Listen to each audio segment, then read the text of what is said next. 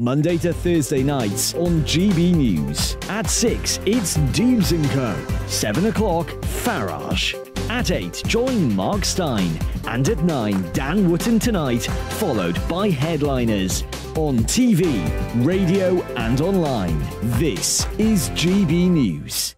Monday to Thursday, 9 p.m. till 11 p.m. Join me, Dan Wootton. I'll bring you the sharpest takes and hottest debates. Do you not believe in prisons? I don't believe in prisons. I'm completely stunned. I guarantee you there'll be no spin, no bias, no censorship. I actually was personally quite offended by it.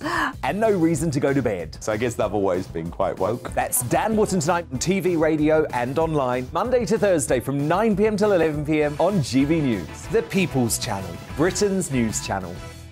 Join me, Lawrence Fox, on GB News. Frank, fun, fearless and sometimes serious. Much as I love a Friday night punch-up, what I really want is a battle of ideas. I want to look at things differently. I want to hear different voices and engage with your unique experiences.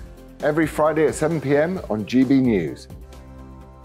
Hello, I'm Esther McVeigh. And I'm Philip Davis. Whether you're watching or listening on TV, online or on radio, we handpick the latest stories, debates and expert opinions for your weekend. So whether that's politics, news or showbiz, we've got it covered. Join us every Saturday morning at 10 o'clock on GB News. Join me every Sunday at 6 p.m. for Gloria Meets. In exclusive interviews, I'll be finding out who our politicians really are and what they really think. It's something that you would never want anyone to suffer. I didn't know what channels there were. I didn't think I'd be believed. I must have weighed about 7 stone and I'm 5'8". My instincts was to sort of cover this up. I mean, clearly that was a mistake. Join me every Sunday at 6 p.m. on GB News, the People's Channel, Britain's news channel. Hello there, it's Eamon Holmes here from Breakfast on GB News. We're not just on your television and your screens, you know. We're on DAB plus digital radio, so you can listen to your favourite shows on the move. If you've not yet listened to GB News Radio, it's very simple. We're on your radio player and TuneIn apps, on your smart speaker, phone or tablet, or online at gbnews.uk. Take us with you wherever you go. GB News Radio. You never have to miss a moment of the People's Channel.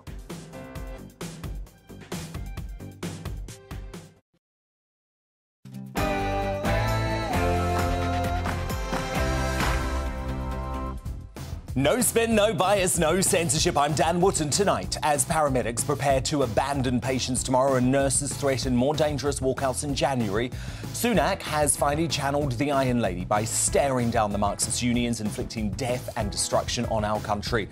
I'll unleash on the hard left's politically charged winter of discontent that must fail in my digest. Next, then my superstar panel give their view. Tonight, I'm joined by Amanda Patel, Calvin Robinson and Rebecca Reid. Fleet Street legend Calvin Mackenzie's scathing condemnation of ambulance workers has already infuriated the woke mob. He joins me live to explain why he's so furious with the NHS workers who he says are using your pain to up their pay. He's uncancelled at 10:45. It's been a tumultuous year in politics. We've lost 2 PMs to undemocratic coups, watched Wets seize control of the Conservative Party and witnessed a full-scale invasion of our southern border. So what's Jacob Rees-Mogg's verdict on a whirlwind 12 months in Westminster? The true blue Tory grandee speaks out live in the studio at 10:15. Plus, we're rolling out the red carpet ready for the What the Farage Awards 2022 as Nigel reveals his political hero, villain and embarrassment of the year. I can think of quite a few nominations, but find out who takes home the gongs at 9:35. As the New York Times runs another scathing anti-Britain column calling for the monarchy to be dismantled in light of their Netflix reality show, have Harry and Meghan done serious damage to the UK's reputation internationally? Ernest Owens, Henry Bolton and Kinsey Schofield duke it out in the clash. Has the SNP lost the plot by calling for Jeremy Clarkson to be banned from ITV forever following outrage over his Meghan Markle column? Political firebrand Anne Widdecombe weighs on in this cancel culture outrage Big Woody style at 9:50. As Nicola Sturgeon and the SNP are accused of trying to shut down debate on their controversial gender recognition bill. Instead of publicly debating this much-needed proposal, the SNP government has attempted to shut down debate and silence colleagues all around this chamber. So is the bill that's been poured over in the Scottish Parliament as I speak a betrayal of biological women? Plus, should the royal family be sweating over the release of Prince Andrew the musical. Royal Highness, how do you think that went? Well, I nailed it. I did everything right. I'll bring you another sneak peek from Channel 4's controversial festive offering. That's at 10:30. We'll have tomorrow's newspapers, whole of the press. A new Greatest Britain and Union jackass on the way too. This is Dan Wootton tonight. Let's go.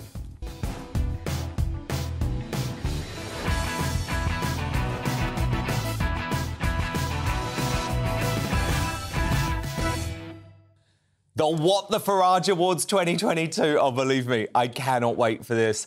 But before all of that, the news with Polly Middlehurst.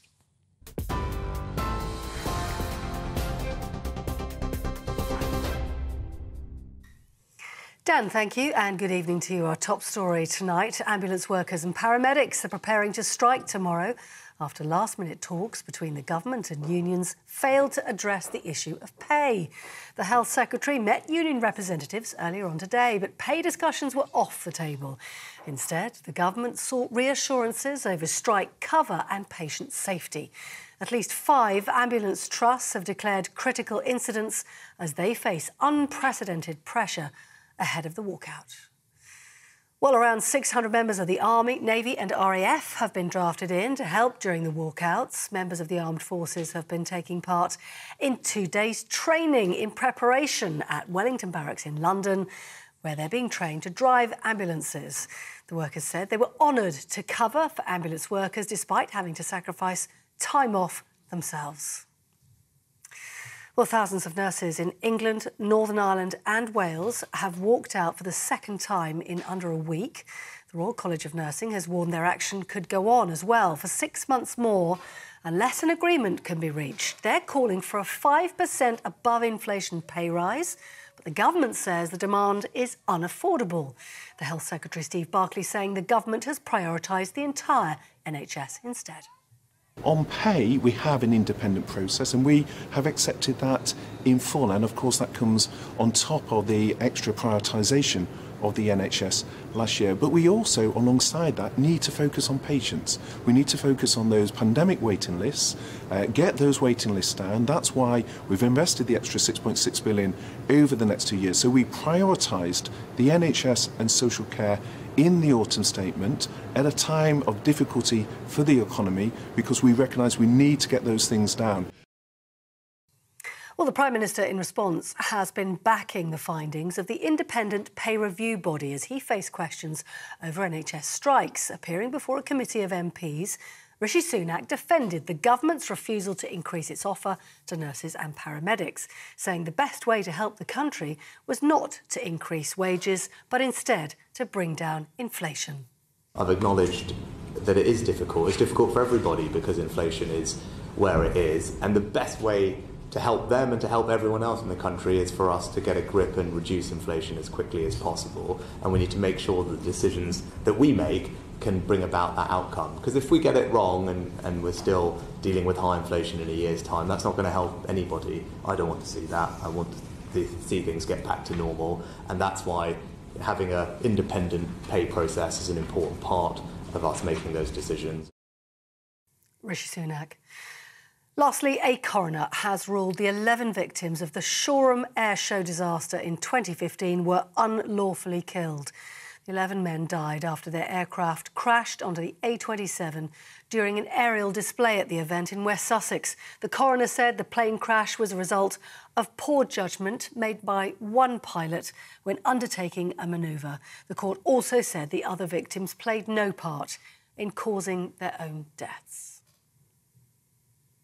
That's it. You're up to date on TV, online and DAB+ radio. You're with GB News Tonight, where it's time for Dan Wootton Tonight.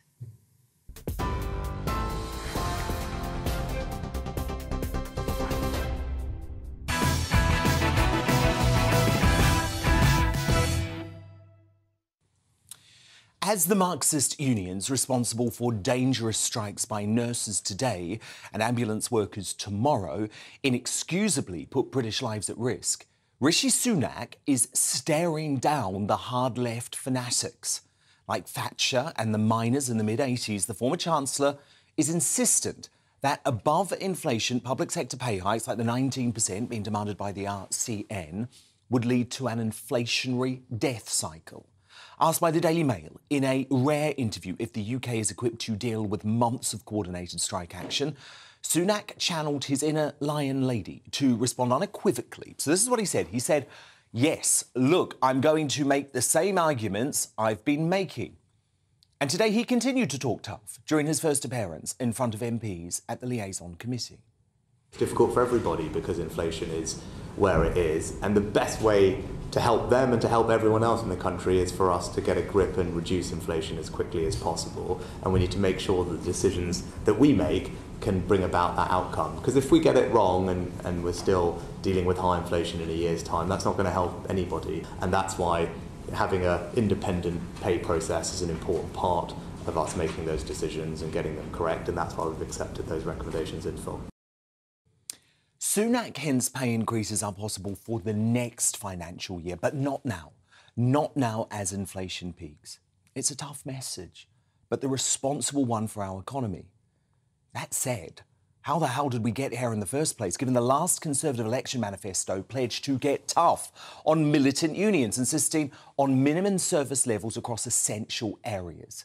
Instead, as heart attack victims might shamefully have to make their own way to A&E tomorrow, an NHS ambulance chief anonymously told the Times newspaper, the best we can hope for is that everyone stays indoors, no one falls over, no one gets ill, and no one has a car crash. I cannot for the life of me understand why the police are banned from striking, but NHS staff are not. And it's unfathomable that in 2022 Britain, a government health minister is asking us to avoid dangerous activities, as Will Quince did this morning. Will be disruption to service, and it is important that where people are planning any risky activity, I would strongly encourage them not to do so, because there will be disruption on the day. Risky activity? Like what? Leaving the house? Going Christmas shopping? Driving to work? I mean, the RMT rail strikes have already seen many of our biggest cities resemble ghost towns. So shame on the unions, who are encouraging the third Christmas lockdown by stealth following 2 years of hysterical COVID lockdown misery that put us in this perilous financial situation in the first place. But let's remember for a moment that Labour and the unions were never calling for the economy to be opened up, allowing us all to get back to work and the economy to avoid terminal decline. Nope, they were the Bane mob, branding folk like me who oppose lockdowns granny killers and calling for harder and longer restrictions to be implemented. This is where we've ended up as a result. It's where the hard-left unions who back Labour to the tune of millions and millions of pounds a year always wanted us. They believe that chaos and carnage caused by a new winter of discontent and, yes, deaths, thanks to this general strike by stealth, will see the Tories forced from office. But I hope and believe that Brits are more sensible and don't want a Labour government in power by 2023 that is controlled by union barons. But to respond now, my superstar panel. Top Daily Mail columnist and broadcaster Amanda Platel, the Conservative commentator and GB News host, the Reverend Calvin Robinson, and the author and journalist Rebecca Reid. Now, Amanda, look, you know I've been critical of Rishi Sunak, but I feel like he is taking absolutely the right position on these strikes. He's channeling his inner Iron Lady, and actually, if he can stare the union, the far-left unions down, he might gain my respect. I think what he's channeling, Dan, is his inner chancellor. He knows that the economy is... Can we say stuffed on TV? Stuffed, it's stuffed. The economy is stuffed. We can't afford these inflation, these kind of pay rises. It's just not possible. Above inflation. Way above inflation. And in all of this, look, we always expect the rail unions to completely destroy Christmas. That's what they always do. They orchestrate it all. But what I find most disappointing is that the nurses, who we love, we clap, we think that they're wonderful, we think they're saints, but suddenly we're starting to get this slight feeling that they're in this with all of those horrible unions who actually want to destroy the country. You know, this pay deal that they're negotiating at the moment was actually first put on the table about 9 months ago. So they've had all this time to decide to strike. They've had all these opportunities, and they've coordinated it with the most vicious left-wing militant unions who are funding the Labour Party to totally bring down the government. And that makes me feel less like clapping for them, because they seem to have become so militant, and they get rubbish pay. They should get better pay, you know. But this is what they're doing now. I'm afraid that they're losing my respect. Calvin, tomorrow is actually probably the most disturbing day of these strikes so far.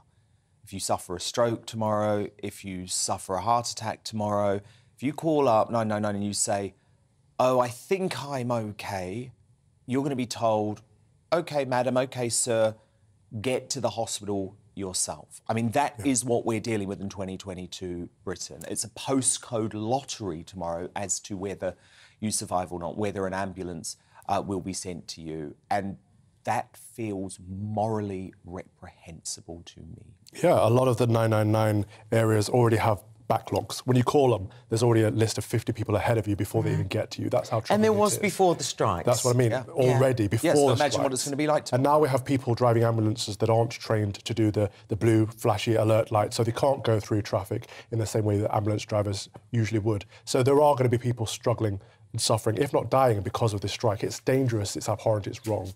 I think Rishi Sunak should buckle down, show some true strength, and not crumble to the demands of the unions. I think he should finish. He shouldn't. He should finish the job that Thatcher started. It's over, and not only is it over for him in terms of his respect within the Conservative Party. It's over for him in terms of controlling inflation, because if he buckles to one, all of the unions know that this sort of strike action and they're colluding.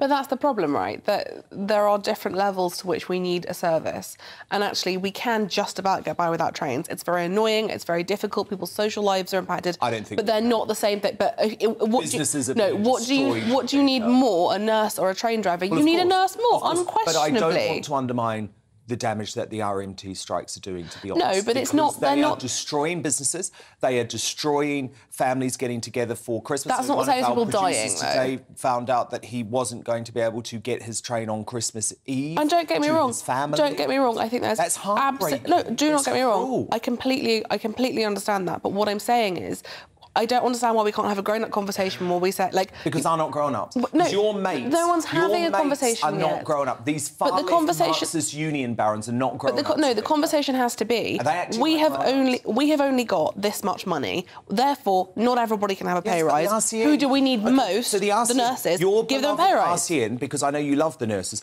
and the nurses' union, and you say that they're acting reasonably. I put it to you that demanding a 19% pay increase in the middle of an inflation death spiral, as I describe it, is anything but when did they last have a pay rise? And also when was the last pay rise? They've had a pay rise every year. Incremental pay rise. And actually, in line with the public sector pay freeze, the only profession within it that received a 3% pay rise was the nurses. And what are they doing now? They're threatening 6 months more strikes. Yeah. And it just doesn't. It just feels really uncomfortable to me, Dan. It just feels like Do you not feel uncomfortable, Rebecca? With the fact that nurses are striking. Well, and the ambulance workers. The thing I find frustrating is there is a perception of healthcare workers as saints or angels or heroes, and we use this language to obscure the fact that it is a job. It is a career, it is a job. People do not become nurses because they are saints, because they're Florence Nightingale. Should the police be able to strike? Well, the police don't do anything anyway, so I don't think I'd notice. Sorry, don't say that, don't say that. What? And should the army what happened last time you reported a burglary? I think... Dan, have they ever done anything about any of the times you've been mugged? No, they haven't. But they do nothing. They're useless. If you say that you are prepared to have a society where the police or the army can go on strike, I think they should be able to. You want anarchy. I mean, I don't want an army anyway. They can't possibly. I don't think we need a police and an army anyway. I think they have one or the other. Rebecca, they're completely different disciplines. Come on. I don't think they are.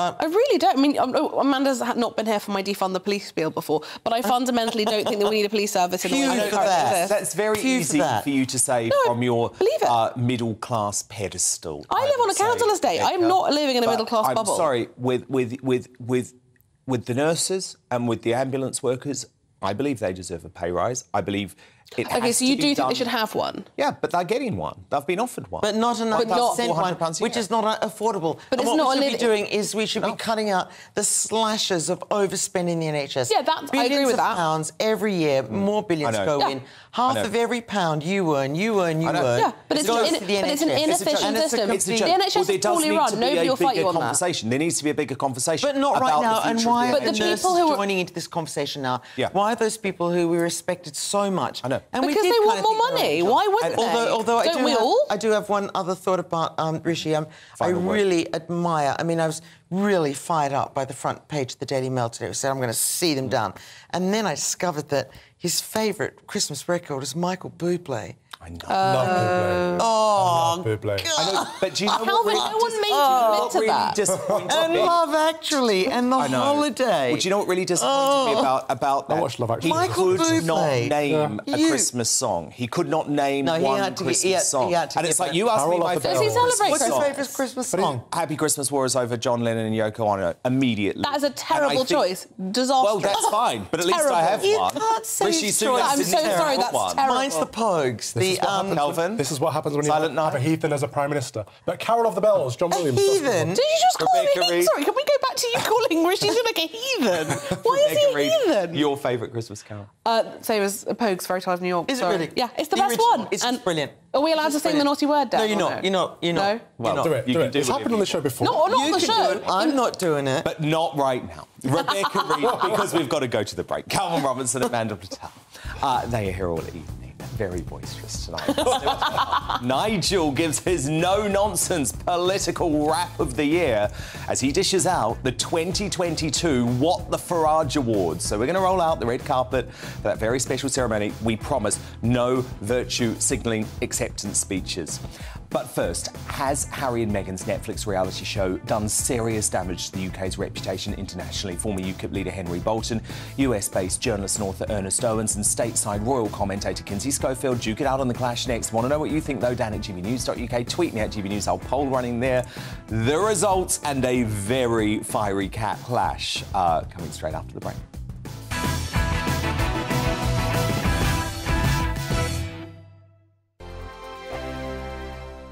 Monday to Thursday nights on GB News. At 6, it's Deebs & Co. 7 o'clock, Farage. At 8, join Mark Stein. And at 9, Dan Wootton Tonight, followed by Headliners. On TV, radio and online. This is GB News. Here on GB News Live, we'll be keeping you in the picture, finding out what's happening across the country and finding out why it matters to you. We'll have the facts fast with our team of reporters and specialist correspondents. Wherever it's happening, we'll be there from 12 noon on TV, radio and online. GB News, the People's Channel, Britain's news channel. We are GB News, the People's Channel. Why not take us home with you by visiting the GB News shop at gbnews.store. You'll find all the official merchandise, a really good present actually for yourself, your friends or your family. We ship across the UK mainland at no extra cost. GB News, the People's Channel. Join my show Farage, 7 p.m. till 8 p.m. Monday through Thursday, and there you will get opinion, analysis, debate, and I'll cover stories that nobody else dares to touch. You've been cancelled. Join the club. Oh my goodness me! And then for the last 15 minutes, talking pints. We're over a drink. We have a civilised conversation with someone. We very often disagree, but we do it in a grown-up way. Come and join me on Farage.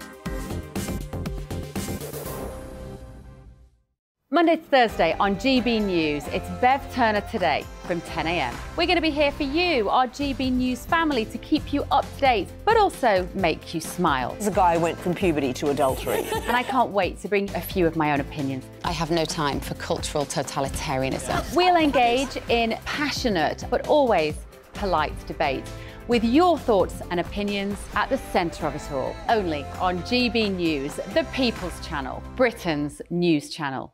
Hi there, it's Stephen and Anne.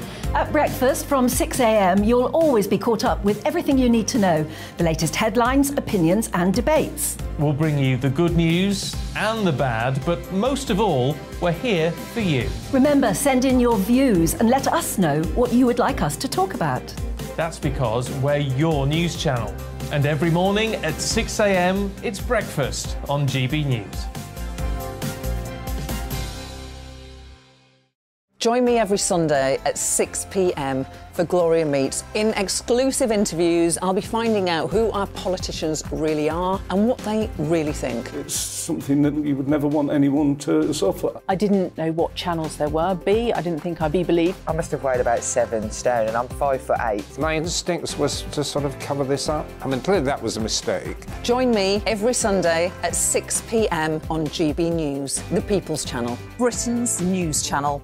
Hello, I'm Simon Evans. Join me on GB News for Headliners at 11 p.m, where I'll be joined by 2 of the country's top comedians as we take a look at tomorrow's newspapers tonight. If it's a big story, we'll be covering it, I guarantee, but we'll also have some fun along the way. That's GB News Headliners at 11 p.m. We won't put you to sleep, unlike some of the other paper review shows out there. So join us, 11 p.m, 7 nights a week.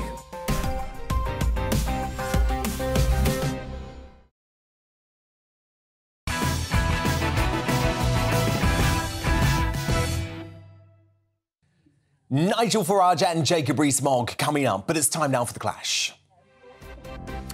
Not only has the Sussex's Netflix hit piece shattered Harry's relationship with his brother, betrayed the memory of his mother and trampled on the legacy of the late Queen, it may also be causing serious damage to the country. Scenting blood after the 6-hour TV atrocity, the emboldened lefty media have ramped up their attacks on Britain, revelling in the chance to paint us as some sort of racist hellhole. In the latest scathing attack by the former newspaper of record turned highly partisan rag, the New York Times, Roxanne Gay writes, "It's chilling to realise that racism is so powerful that the royal family would ruin what is, for now, the one opportunity they were given to reach the hearts and minds of the very people who make their lives possible. The monarchy doesn't need to be changed. It needs to be dismantled." But while Harry and Meghan may have given the woke media ample ammo, lots of ammo in their British bashing agenda, Rishi Sunak isn't having it.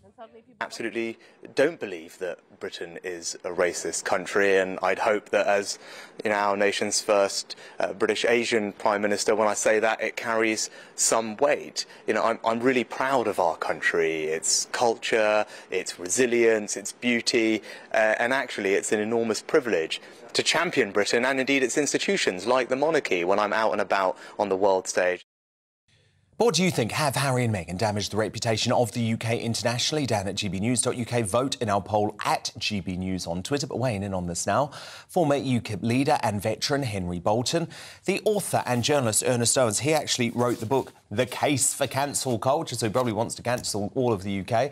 And the Showbiz reporter and royal expert stateside Kinsey Schofield. So Henry Bolton, this now feels like a real campaign, doesn't it? A campaign led by Harry and Meghan and their cheerleaders in the woke US media to do down the UK as racist, to bring down our monarchy, when in fact, Henry, our monarchy is strong. It has the support of the British public. And by the way, the UK, one of the least racist, most tolerant countries in the world, and that is a fact. Dan, you're 100% correct there. But, what's motivating this? I think, there are a couple of things. I think Harry's incredibly insecure. I think Meghan, whilst particularly the American media and the left-wing media here would love to paint this as a racist, divisive identity politics issue, it is not. When we look at her behaviour, I mean, I don't know the woman. I have no particular wish to get to know her. I'd be pleasant to her if I did meet her, but I think her behaviour is narcissistic, and people judge her on that. And it's nothing to do with colour. It's nothing to do with institutional racism in the UK, of which I don't believe there is any. There are racists in every society, in every culture, and I think it's abhorrent. But in this case, it's nothing to do with race. It's to do with her own behaviour. And of course, they now, having broken effectively with the royal family, have one commodity to offer, and that is themselves and the scandal that they create in a rather reality TV sense. And of course, it's being lapped up by certain people in on both sides of the Atlantic, and they're making money out of it. And I think, you know, to scandalise the royal family falsely, and I think, you know, to do so to make money, are both abhorrent pieces of behaviour, and they're being judged on that. But, you know, Dan, something that was missed some time ago, and if I may just add this, my first sort of red flag on this was actually Harry. Harry appeared some years ago outside, or on Remembrance Day, on parade at the Cenotaph, wearing a beard. Yes, he had authority from the Queen to do that, but it is, to me, having commanded troops as an army officer, both in the regular army and in the territorial army, you know, to wear a beard when you know full well that it's against Queen's regulations and that not one of your soldiers is allowed to wear a beard, I think it just shows a certain disdain and disrespect for those people. And he's been showing increasing disrespect for British institutions ever since he's met Meghan Markle. And I think there lies the problem. Ernest Owens, you were cat clean away when I said that the UK was one of the most tolerant and least racist countries in the world. Why? Well, I want, for starters, you know, writing my book, The Case for Cancel Culture, I don't want to cancel all of Britain. I love coming on the Dan Wootton show, so I would never cancel the Dan Wootton show. Good move. What about the monarchy, though? You seem to want to bring that down. I do think that the monarchy is bringing itself down. I think that what happened here was an opportunity where there has been many complaints of hate. I mean, colonialism is something that the monarchy was supporting. You look at, you know, areas like Jamaica and others who are breaking away from the British. I mean, that's not just because of not race. You can't ignore race in those conversations. Ask any Black Brit about racism in Great Britain, and I will tell you that, you know, they are very much so will say it exists. And also, as an American, I'm not saying America doesn't have racism. I mean, you all did first come here. Yeah, well, actually, the only example of racism... Ernest, hold up 1 second. The only example of racism that Meghan Markle was able to point to in her entire 6-hour whinge fest on Netflix was her mother being called the N-word. Guess where that happened, Ernest? Los Angeles. Los Angeles. She produced no evidence of any racism that she experienced while in the UK. Well, the problem is that you're only defining racism as the N-word, which is inappropriate. There's other ways to be racist. No, I'm not. I'm just saying that was the only evidence that she produced of racism. The British media has found other ways to racially categorize and discard her. There was a part in the documentary when he talked about one of the royal members wearing a bonnet, that it was a racially offensive pendant that she wore, and it caused controversy. We also know some of the issues with baby Archie that was brought up during the Oprah special. We don't have proof. She hasn't named names. These are unsubstantiated accusations, and the thing that I've got here is, are you trying to victimise this couple who are sitting on millions of dollars, who live in a mansion, who have got a lifestyle that, apart from the publicity which they courted and created for themselves, have got a lifestyle apart from that most people would give their eye teeth for, and you're victimising these two.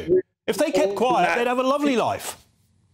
Do you think that rich people do not experience racism? As a Black person, no matter what level I was at, whether I was in Ivy League school or a public high school, of course, I experienced racism. But I think it's just talking about whether Prince Harry and Meghan have experienced racism. And of course, Ernest, I will remind you, the only evidence we actually have of a member of the royal family being racist is Prince Harry himself, wearing the Nazi uniform to the dress-up party and referring to one of his mates in the army, Pakistani mate, as the P word, which is highly offensive to that community. So that's the only evidence we have of racism in the royal family. Prince Harry. Look, I want to bring Kinsey Schofield in.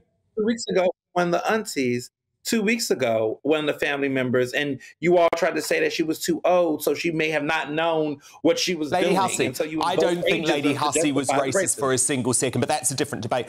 Kinsey Schofield, I want to bring you in. Why is the New York Times so desperate to bring down our monarchy, so desperate to paint Britain as a racist hellhole? And Kinsey, does that reflect the wider opinion of the American public? Well, I mean, I do think it's worth noting that it's Hanukkah and the New York Times just printed a crossword puzzle in the shape of a swastika. So I don't know if they're really who we should look to for lessons in tolerance and inclusivity. Yeah. So I don't really think that anybody should look at them and say, yes, that's who we should aspire to be like. But I don't know. I think that Harry and Meghan are smart because they try to associate with the liberal elite because the rules don't apply to them, and they court the exactly the right people because they look to uplift themselves through those partnerships and through those collaborations. Ernest? I wholeheartedly disagree. I think that in what they have been dealt with and what they have faced from the family, I mean, one of the things that people want to talk about is the coverage, right? Side by side, everything Meghan Markle did compared to what Kate Middleton was doing. Please. Don't bring this up again. Don't talk to me about avocados. Please, I'm so bored of it. Avocado necking, to wearing the same dress, to the same colors. The avocado article was written by a man in New York City. It was written by a man in New York City. If you want to talk about the avocado article, go talk to the man in New York City that wrote it for the Daily Mail. That is not an example of British racism. Look, when Meghan and Harry got married, the crowds turned out. They weren't racist. No. The crowds we embraced them. In their tens, we embraced them. Hundreds of thousands of people. And look, Ernest, I just want to ask you a final question. Ernest, let me just ask you a final question. Do you accept that Harry and Meghan themselves should accept any blame whatsoever, any responsibility whatsoever for why things went wrong? Or are they blameless in all of this? I think that they should have left sooner, personally. I think that, to be honest, as a Black American, I knew it wasn't going to work out for her going there. And you all did you? Watching the wedding with the entire country stopping, with the biggest street parties we've had that's since an the appallingly insulting thing to say about Britain, the British people and the British monarchy. I think it's appalling. I think you don't understand how the constitutional monarchy works. It's probably the most stable form of constitution that there is. It's lasted longer than yours. Put it this way, I would rather our political system than the American political system. But look, fascinating debate. Former UKIP leader and veteran Henry Bolton, the journalist and author Ernest Jones, responsible for the book The Case for Cancel Culture. But thank God he's one of the only people who doesn't want to cancel Dan Wootton tonight. And the royal correspondent in the US, Kinsey Schofield. Thank you also. Who do you agree with? Have Harry and Meghan started to damage the reputation of the UK internationally? Mary on Twitter says, I think they have damaged their own reputation, but not that of the UK, nor even that of the royal family. From Civilian, yes, they have. We have been portrayed as a racist, unwelcoming nation on international platforms such as Netflix. The power of such outlets should not be underestimated. And from Amit, how can they damage the UK's reputation? They don't represent the UK. They don't even represent the royal family anymore. Your verdict is now in. This is a split decision. 60% of you think Harry and Meghan have damaged the UK. 40% of you say on the international stage they have not. Coming up, have the SNP lost the plot by calling for Jeremy Clarkson to be banned from TV forever following outrage over his Meghan Markle column? Political firebrand Anne Widdecombe weighs in big witty style at 9:45. But next, we're rolling out the red carpet for the 2022 What the Farage Awards. But don't worry, this particular ceremony will be a virtue-signalling free affair as Nigel reveals his political hero, villain and embarrassment of the year. Farage joins me live to announce the winners straight after the break.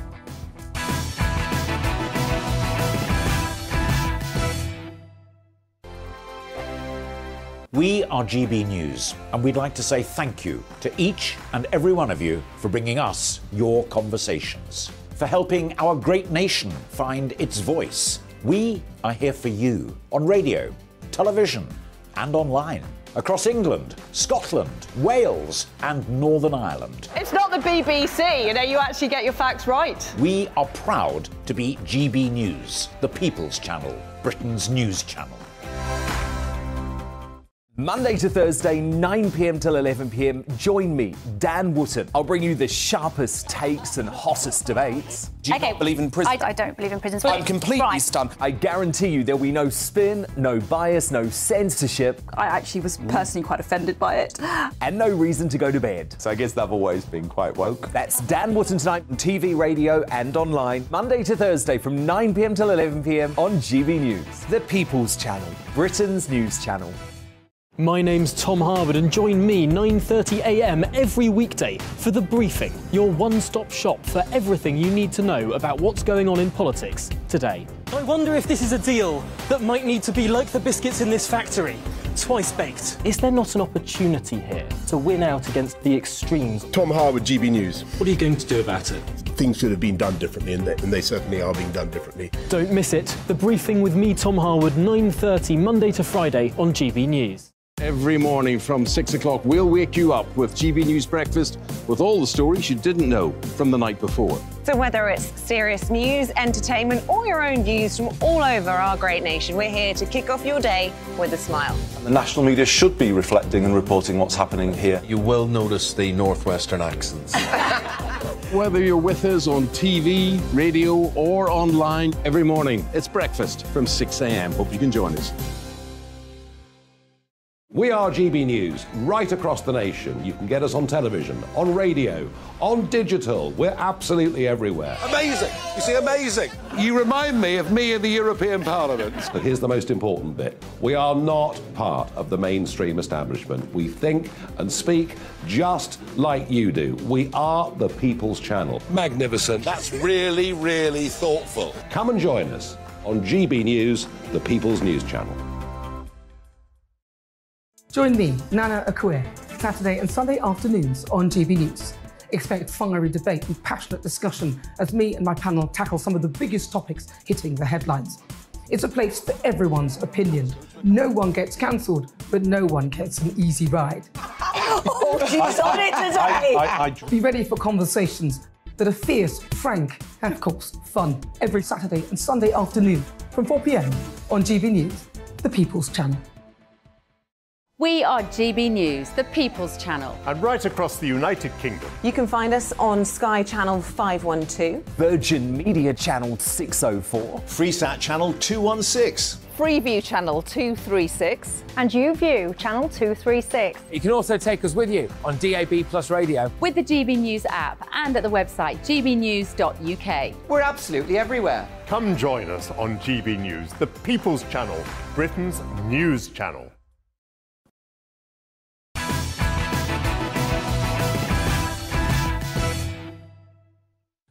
Roll out the red carpet because it's time for the What the Farage Awards 2022. But don't worry, this isn't any regular woke ceremony. There will be no Hollywood lovies, no virtue signalling, claptrap and acceptance speeches. Instead, it's just a straight-talking political rap of the year with our very own Brexit hero and political revolutionary, Nigel Farage. Nigel, great to have you here.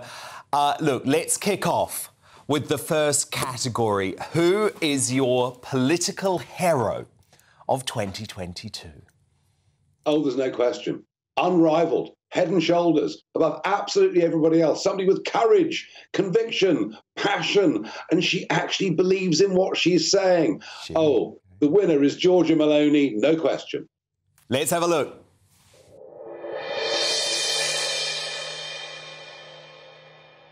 E allora è sotto attacco l'identità nazionale? And so they attack national identity, they attack religious identity, they attack gender identity, they attack family identity. I can't define myself as Italian, Christian, woman, mother.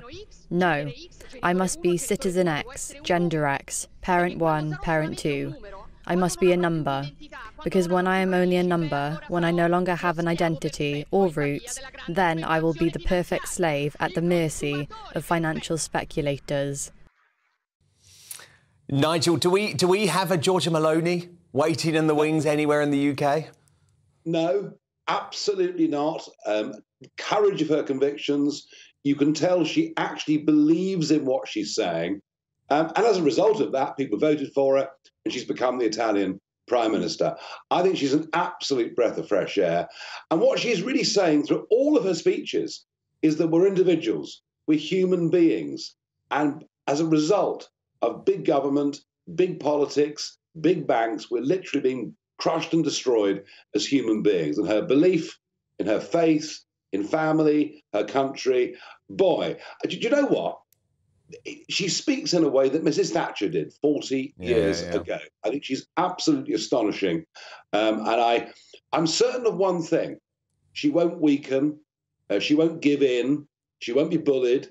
I think she's a very, very remarkable political leader. OK, Nigel, well, not so good. Who wins your political villain of 2022? This is political, not personal. I want to make that very, very clear.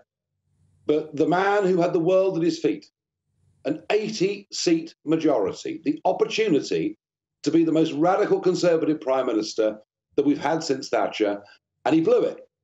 He went green, he went liberal, he stopped telling the truth, and in the end, he stopped becoming Prime Minister. And we'll look back on this, I think, in years to come, as the biggest wasted opportunity of modern times. I'm sorry to say, Dan, you may not like this, but for me, it has to be Boris Johnson.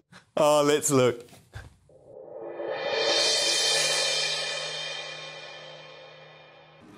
I'm proud to have discharged the promises I made to my party when you were kind enough to choose me. Winning the biggest majority since 1987, the biggest share of the vote since 1979. Delivering Brexit, delivering our manifesto commitments, including, by the way, including social care. Reforming social care, helping people up and down the country, ensuring that Britain is once again standing tall in the world. Nigel, aren't we looking at our next Prime Minister there? No, no chance. Bust, gone, over, out. There'll be the devotees. There'll be the Dan Wootons. There'll be people, drinking toasts to the king across the water, and all of that kind of thing. Sort of 1745 Jacobite style. No, it's over. It's done. And it sums up one thing for me, that there are two very different types of people in politics. There are those who want to do something and those who want to be something. And Boris always wanted to be something. He wanted to be Prime Minister. And once he got there, he kind of forgot that just having the title simply isn't enough. And he took the Conservative Party so far to the left, it is almost unbelievable. The commitment to net zero, the lunacy on rewilding 30% of our farmland, and I could go on. And he said in that little speech there, he kept his promises. That red wall thought he would control immigration. I mean, last year, 1.1 million people settled in the country, and I haven't even talked about what's going on in the English Channel. It is tragic. It is such a waste. This was the big chance. And you know what? I doubt we'll see a Conservative Party with that kind of majority for many, many, many years, if ever. I think you're right on that. OK, let's move on. Most embarrassing political moment of 2022, Nigel?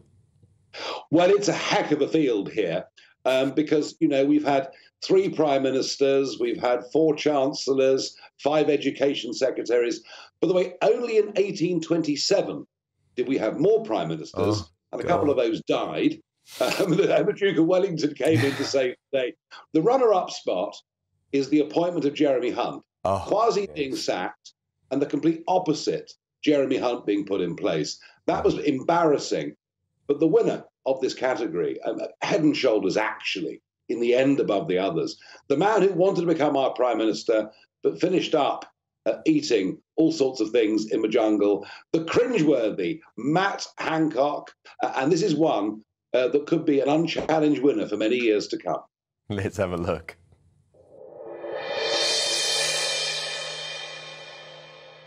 Do you know what it is, actually? What I'm really looking for is a bit of forgiveness. That's what I'm really looking for. Hey. Well, that's great. Oh, my God, I nearly cried then. Just say that. Well done. So did I. Oh, Nigel, make it stop. Make it stop. Forgiveness. Forgiveness. No one gives a damn, frankly, about the Italian lady. I mean, that's fine. That happens in life. Forgiveness, what, for locking us up taking away our liberties, putting upon us the worst social conditions, even worse than people lived through in wartime in terms of their freedoms and their liberties. Well, I've got to tell you, maybe I'm hard-hearted. There's no forgiveness from me. No, nor me, Nigel. OK, let's end positively. What is your best political moment of 2022? Well, like so many good things in life, it didn't last very long, but it was good while it was there. And it was Suella Braverman, who I'd always really secretly rather liked and thought there was a bit of courage there. And it was in the leadership election when she dared to speak the unspeakable. Wash your mouth out with soap and water. It's when she said if she became leader, we'd go about leaving the ECHR. That was a lovely moment. Oh, yeah, let's remind ourselves.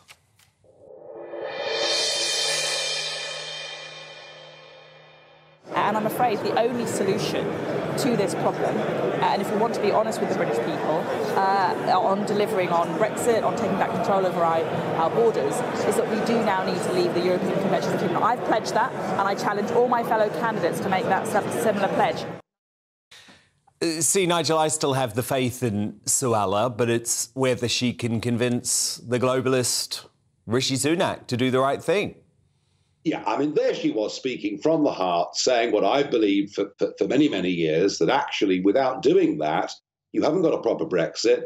I cheered to the rafters. I said, had I been a Tory MP, she absolutely would have had my vote. But now, of course, with, Jeremy Hunt in place, there as part of a globalist coup, and Rishi Sunak, our first ever Goldman Sachs Prime Minister, I think it looks very unlikely, and her career as Home Secretary will finish up the same as Priti Patel. Despite her best intentions to do the right thing, I don't think she's going to be allowed to. Nigel Farage, what a year it has been. Thank you so much for your contributions on this show. We absolutely love it every week, and have a very, very good Christmas. Happy Christmas. Thank you, Nigel. Now, coming up, as Nicola Sturgeon is accused of trying to shut down debate around the Gender Recognition Bill, and MSPs vote against sex offenders being prevented from self-IDing, is the legislation a betrayal of biological women? My superstar panel return to debate that in the Media Buzz after 10. But first, has the SNP lost the plot by calling for Jeremy Clarkson to be banned from TV following outrage over his Meghan Markle column? Political firebrand Anne Widdecombe straight after the break.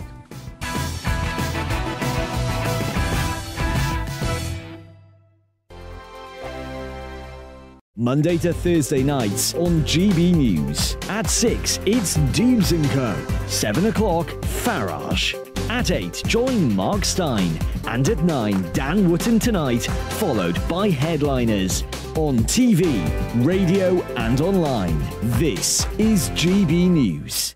Here on GB News Live, we'll be keeping you in the picture, finding out what's happening across the country and finding out why it matters to you. We'll have the facts fast with our team of reporters and specialist correspondents. Wherever it's happening, we'll be there from 12 noon on TV, radio and online. GB News, the People's Channel, Britain's news channel. Hello, I'm Michelle Dewberry, and you can join me every weekday 6 till 7 on Dubes & Co. Me and my panel will get stuck right into the day's events, and I can tell you, in fact, I can warn you, expect some robust debate, some strong opinions and perspectives from both sides of the fence. It's about you at home as well. I love to read out all of your comments, or at least as many as I can. So join me, Michelle Dewberry, Monday to Friday, 6 till 7 on Dubes & Co. We are GB News, the People's Channel. Why not take us home with you by visiting the GB News shop at gbnews.store. You'll find all the official merchandise, a really good present actually for yourself, your friends or your family. We ship across the UK mainland at no extra cost. GB News, the People's Channel. I'm Mark White. As GB News Home and Security Editor, I cover those key issues that are so important to you. Our authorities, our communities doing all they can to combat violent crime. With the public services under unbearable strain, why are we still failing to control our borders? Defence, the first priority of any government, has been continually hollowed out. Can we trust our politicians to protect the armed forces? Join me, Mark White, on GB News. We are GB News, right across the nation. You can get us on television, on radio, on digital. We're absolutely everywhere. Amazing! You see, amazing! You remind me of me in the European Parliament. But here's the most important bit. We are not part of the mainstream establishment. We think and speak just like you do. We are the People's Channel. Magnificent. That's really, really thoughtful. Come and join us on GB News, the People's News Channel.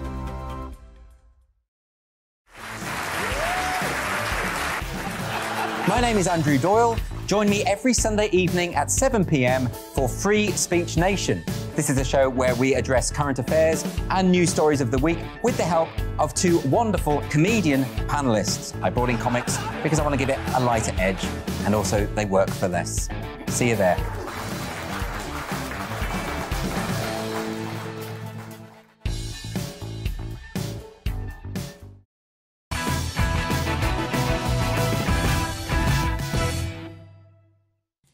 Anne Widdecombe is tonight's outsider. Now, it's caused much controversy, but one of the most OTT reactions to Jeremy Clarkson's Meghan Markle column over the weekend came from the hysterical SNP. The party's shadow culture secretary, John Nicholson, penned a hilarious letter to ITV demanding Clarkson be cancelled from his Who Wants to Be a Millionaire presenting gig and then permanently banned from television. Now, can I remind Mr Nicholson that freedom of speech only works if you accept that sometimes people might say things that you find offensive? Nicholson's weak argument is also based off the fact that his thin-skinned leader, Nicola Sturgeon, was name-checked in the incendiary column, prompting her to wade in too. Perfectly frank, the emotion I feel most strongly for men like Jeremy Clarkson is pity. That somebody can be so distorted by hate, in this case hate against Meghan Markle, that they write that kind of, vile stuff in a newspaper. I mean, she's the fine one to talk about hate. The SNP's venomous campaign against the Tories has been running unchecked for years, not least when they ran this television advert in May showing a granny launching a Tory voting mannequin across a field.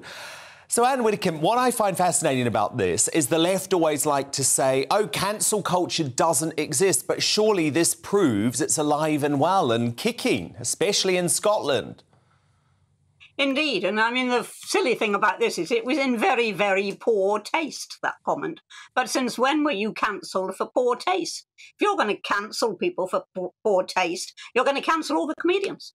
I mean, it's absolutely ridiculous. The other thing that's ridiculous is that people are saying, oh, this is misogyny. Well, if he'd said that about a man, nobody would have said, oh, that is misandry. I mean, anything you say about a woman these days is misogyny, even if it's a very intellectual criticism, which this certainly wasn't. But it still comes over to some people as misogyny. Now, as far as I'm concerned, Clarkson wrote this. I think it's bad taste. I would never have written it. But he wrote it. He's got the freedom to do that. His editor obviously passed it. The lawyers obviously passed it. So, there we go. No, I actually agree on that, because the thing is, Anne, Clarkson is quite a comedic writer as well. There's something quite surreal in the way that he pens his columns. It's different to how you and me do it. He comes at it from a comic leaning. So personally, I would never have written it either. But I do find it fascinating when you've got Joe Brand saying that Nigel Farage should be attacked with battery acid, she doesn't get cancelled, everyone says it's comedy. Miriam Margolyes saying she hopes Boris Johnson dies a slow, painful death. Oh, that's just comedy. But all of a sudden, when it's a right-wing columnist, and completely different reaction. Indeed, and that does expose the sheer hypocrisy of the cancel culture. What they really mean is they just want to cancel those they don't like. And as long as somebody's on the politically right side as far as they're concerned, which is, of course, the politically left side, then fine, put up with absolutely anything. Of course, Clarkson shouldn't be banned from anything as a result of this. And the idea that because you take issue with something he wrote in a newspaper, that therefore he should also be banned from television, I think is a nonsense. Anyway, who else is going to do Who Wants to Be a Millionaire?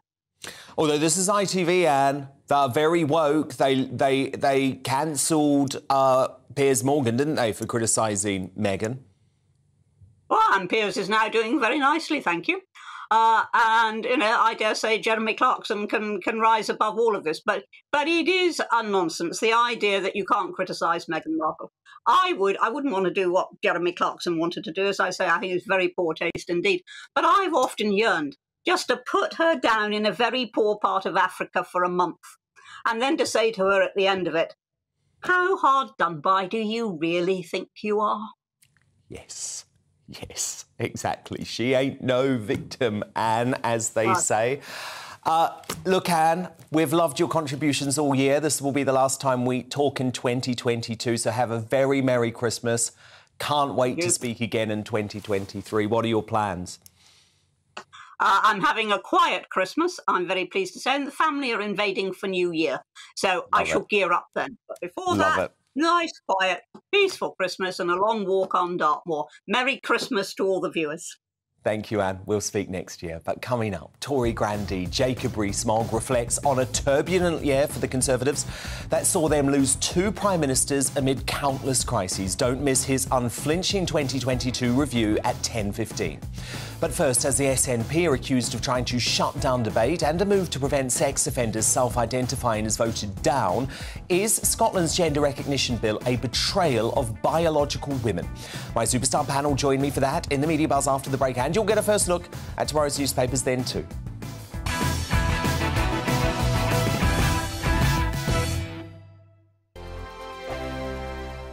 I'm Mark Dolan. Join me at 11 on GB News for Headliners, in which I'll be joined by 2 of the UK's top comedians discussing tomorrow's papers. If it's an important story, we'll cover it, but we'll have some fun along the way. Headliners, the late-night paper review that won't send you to sleep like the others will. 7 nights a week at 11 p.m. on GB News.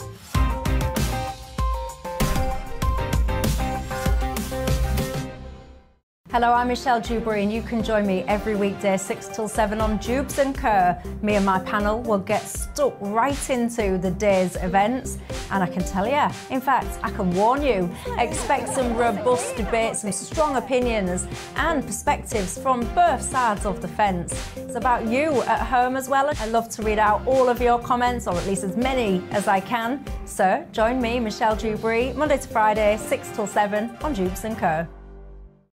I'm Mark White. As GB News Home and Security Editor, I cover those key issues that are so important to you. Our authorities, our communities doing all they can to combat violent crime. With the public services under unbearable strain, why are we still failing to control our borders? Defence, the first priority of any government, has been continually hollowed out. Can we trust our politicians to protect the armed forces? Join me, Mark White, on GB News.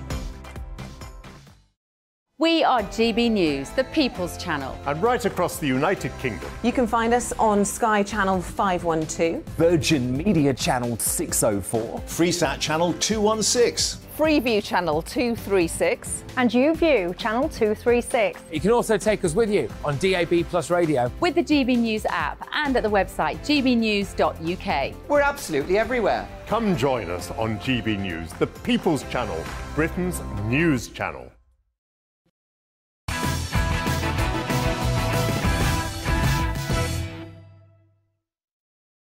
In PM, I'm Dan Wootton. Tonight, we're facing one of the most perilous 24 hours for Brits in recent history, as callous ambulance strikes mean thousands suffering medical emergencies such as heart attacks and strokes will be left to fend for themselves. So given the huge risk of harm, is there any excuse to down tools? Fleet Street icon Calvin Mackenzie has come under fire online for his condemnation of emergency workers. He's uncancelled at 10:45. He's arguably the bluest of the true blue Tories, and tonight, after a tumultuous year in politics, Jacob Rees-Mogg gives his typically unflinching verdict on everything from the migrant crisis to the Wets seizing control of his beloved party. He's going to join me live in the studio at 10:15. As straight-talking Tory Minister Kemi Badenoch issues a challenge to Nicola Sturgeon, is the gender recognition bill, which has been voted on by the Scottish Government as I speak, by the way, a betrayal of biological women? I'll debate that next with my superstar panel, Amanda Blattel, the Reverend Calvin Robinson and Rebecca Reid. With Prince Harry agreeing to yet another bombshell interview with ITV ally and BFF Tom Bradby, why are the Sussexes continuing to duck tough questions? And also coming up in the media buzz, will Prince Andrew the musical be a royal knockout this Christmas? Royal Highness, how do you think that went? Well, I nailed it. I did everything right. Goodness me, I'll bring you more of the first footage from Channel 4's controversial festive offering at 10:30. We'll have tomorrow's newspaper front pages in just a moment too, and a new Greatest Britain and Union Jackass, so do stay up with us tonight. But before all of that, the news headlines at 10 with Polly Middlehurst.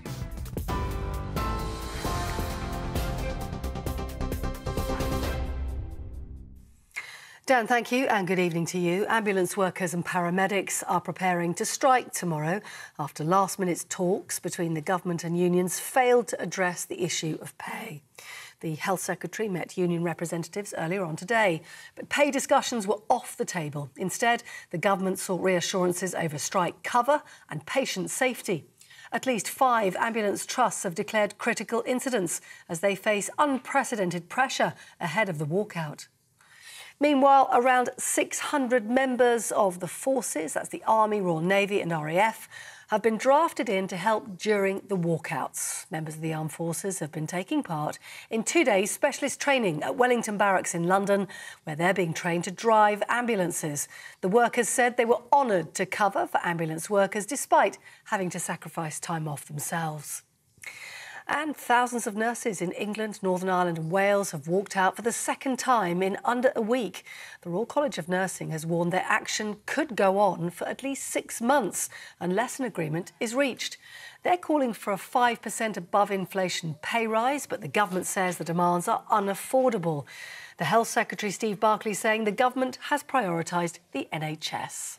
On pay, we have an independent process and we have accepted that in full, and of course that comes on top of the extra prioritisation of the NHS last year. But we also, alongside that, need to focus on patients. We need to focus on those pandemic waiting lists, get those waiting lists down. That's why we've invested the extra £6.6 billion over the next 2 years. So we prioritised the NHS and social care in the autumn statement at a time of difficulty for the economy, because we recognise we need to get those things down. Meanwhile, the Prime Minister has backed the findings of the independent pay review body as he faced questions about NHS strikes. Appearing before a committee of MPs, Rishi Sunak defended the government's refusal to increase its offer to nurses and paramedics, also saying the best way to help the country was not to increase wages, but to bring down inflation. I've acknowledged that it is difficult. It's difficult for everybody because inflation is where it is. And the best way to help them and to help everyone else in the country is for us to get a grip and reduce inflation as quickly as possible. And we need to make sure that the decisions that we make can bring about that outcome. Because if we get it wrong and we're still dealing with high inflation in a year's time, that's not going to help anybody. I don't want to see that. I want to see things get back to normal. And that's why having an independent pay process is an important part of us making those decisions. A coroner has ruled the 11 victims of the Shoreham Air crash in 2015 were unlawfully killed. The 11 men died after their aircraft crashed on the A27 during an aerial display at the event in West Sussex. The coroner said the plane crash was a result of poor judgment made by one pilot when undertaking a manoeuvre. The court also said the other victims played no part in causing their own deaths. That's it. You're up to date on TV, online and DAB+ radio. You're with GB News. Back now to Dan Wootton tonight.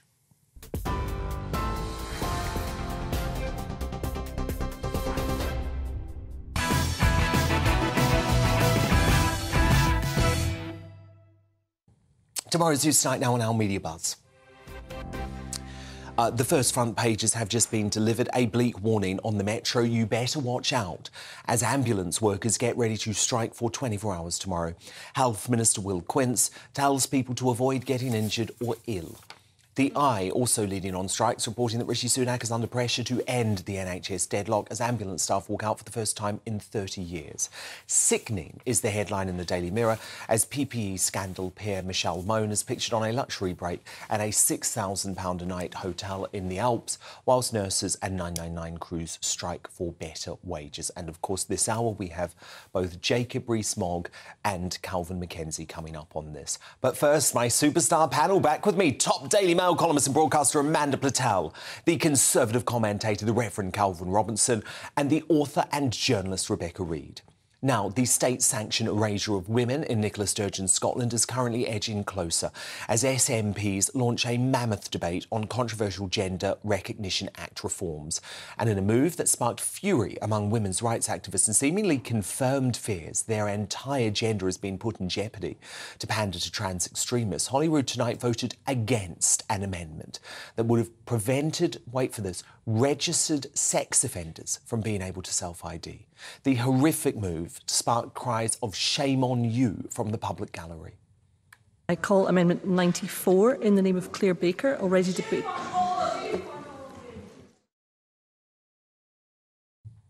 Those scenes resulted in the protesters being removed, and according to Russell Finlay, the Scottish Conservative who proposed the amendment, threatened with arrest. His brave colleague, Rachel Hamilton, had earlier spoken out against Sturgeon's attempt to silence opponents, accusing her operatives of writing late last night to 3 dissenting MSPs to demand they withdraw this crucial amendment and others. The amendments in question all aim to provide protections for women's rights. Yet instead of publicly debating this much-needed proposal, the SNP government has attempted to shut down debate and silence colleagues all around this chamber.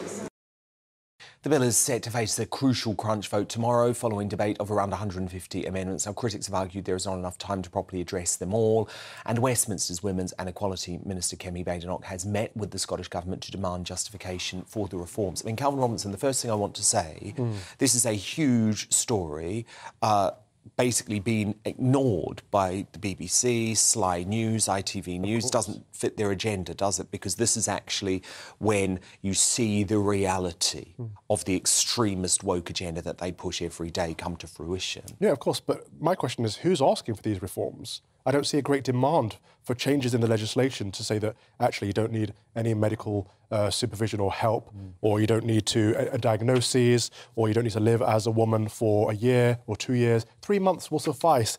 This doesn't just seem to me to be anti-women, and it is anti-women. It's going to be open to abuse. We're seeing more and more in the press these so-called women are physically and sexually abusing actual women. And let's be honest, the papers report them as women when it's men. It's males that are sexually and physically abusing females. So you're talking about trans women? Yes, yes, trans women who are not women. But it's not only anti-women, it's anti-truth. It's fundamentally wrong, and no one's standing up against it. But Rebecca, you think, as a feminist, that this is a good thing, which surprises me, because this, to me, is seemingly everything that feminists like you fought against. No, I don't think I'd go so far as to say that it's a good thing.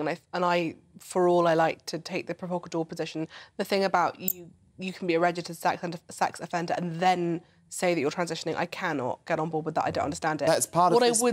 Say, and I think, a tiny part, but it's though. Yeah, but it's really part of it. The thing, what I would say is that there are so few trans people in this country, and yet it seems to be a conversation all the time, everywhere, and I don't understand how it's become such a dominant narrative, given that honestly most people in this country will never even meet a trans person, and the majority of trans people are not loudmouth activists who want to get rid of the word woman or vagina. They are private individuals who want to quietly get on with their lives. So, Rebecca, the reason it's become such an issue is because there is a lobby group behind the trans community, and there are trans women who are very, very aggressive.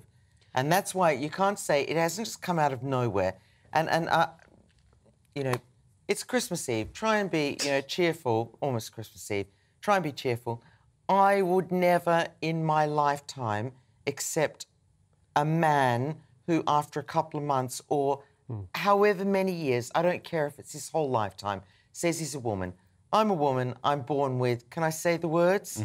I'm born with a vagina. I'm born with a womb. I'm born with ovaries. I'm born with breasts. to feed children if you're lucky enough to have them. But it is very difficult. But you know, it's not. You can't just. You go through years of of having periods, and then when you think you're out of that drama and you had your kids, then you get whacked by the menopause. Do not try and walk in my shoes. No man in stiletto size 12 shoes can walk in my shoes as a woman, and I will never accept it. I will never accept it. But you disagree with that, Rebecca? I think it's complicated because... How? It's not complicated, because Rebecca. there are women who are born without wombs. There are women who are unable to have... They are unusual. So why is it a trend that's now judging and determining a social narrative that makes people like J.K. Rowling be completely demonised? So, OK, here's what I would say is that J.K. Rowling has cared about women's rights for her whole life and her whole career. She has always campaigned for women. Therefore, I believe what she's doing is in good faith. For me personally, I think perhaps she's gone a bit far down that road, but it comes from good faith. Agree. But what I would say is I think Kemi Badenoch, I don't think actually is that bothered about the other side of women's rights. I think it's about freedom of speech for her because that is her big thing that she cares about. And I slightly resent that I feel like she's using this to make a point and possibly further her own reputation. Oh, come on. Rebecca, that's just that's so unfair. You don't know what's behind her. She may feel as passionately as I do. She's a woman. What it is to be a woman. She's a woman. But do you know what? I know, but you seem to be okay. Not so fragile. You seem to be okay with gender being erased. It's intrinsic. It's absolutely embedded in every cell in our DNA. It's not that I'm okay with it. It's that I'm probably part of the majority of people who understands that it must be hideous to have gender dysphoria. But do you not accept, Rebecca, do you not accept that there is something pervasive happening in culture and the gender recognition bill is part of that? But I actually take it to pop culture, where your favourite, Taylor Swift, very soon, she'll never be able to win an award for women. And I hate she'll never be able to win a Best Actress award, a Best Female Singer award. And what's that doing? Actually, it's stripping away the rights that women like Amanda, as we discussed last week, fought decades for. The problem is that it doesn't make good telly because it's a complicated, nuanced thing, and I believe both things to be true, that gender dysphoria is hideous and women's rights are I'm sick to death of a tiny minority of people, an absolutely minuscule minority of people, being supported by a woke agenda lobby trying to cancel people. But most of them like don't me, want it. who say, yeah, actually, I'm a woman and I will not accept anyone, whatever fab clothes they have, however much...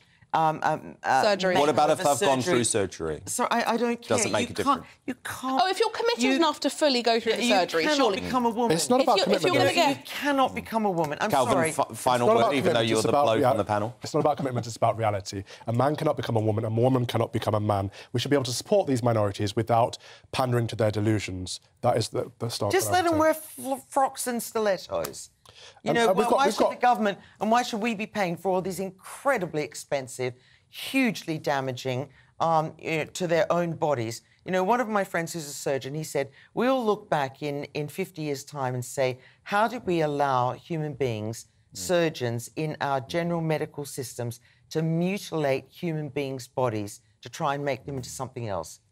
Amanda Patel, Calvin Robinson, Rebecca Reid, thank you so much. Powerful debate. But coming up, after making numerous destructive yet unproven allegations against the royal family, why are Harry and Meghan continuing to avoid tough questions by only accepting interviews with close media allies? My superstar panel return to debate that because I've picked a BFF from ITV, apparently, to do the next one.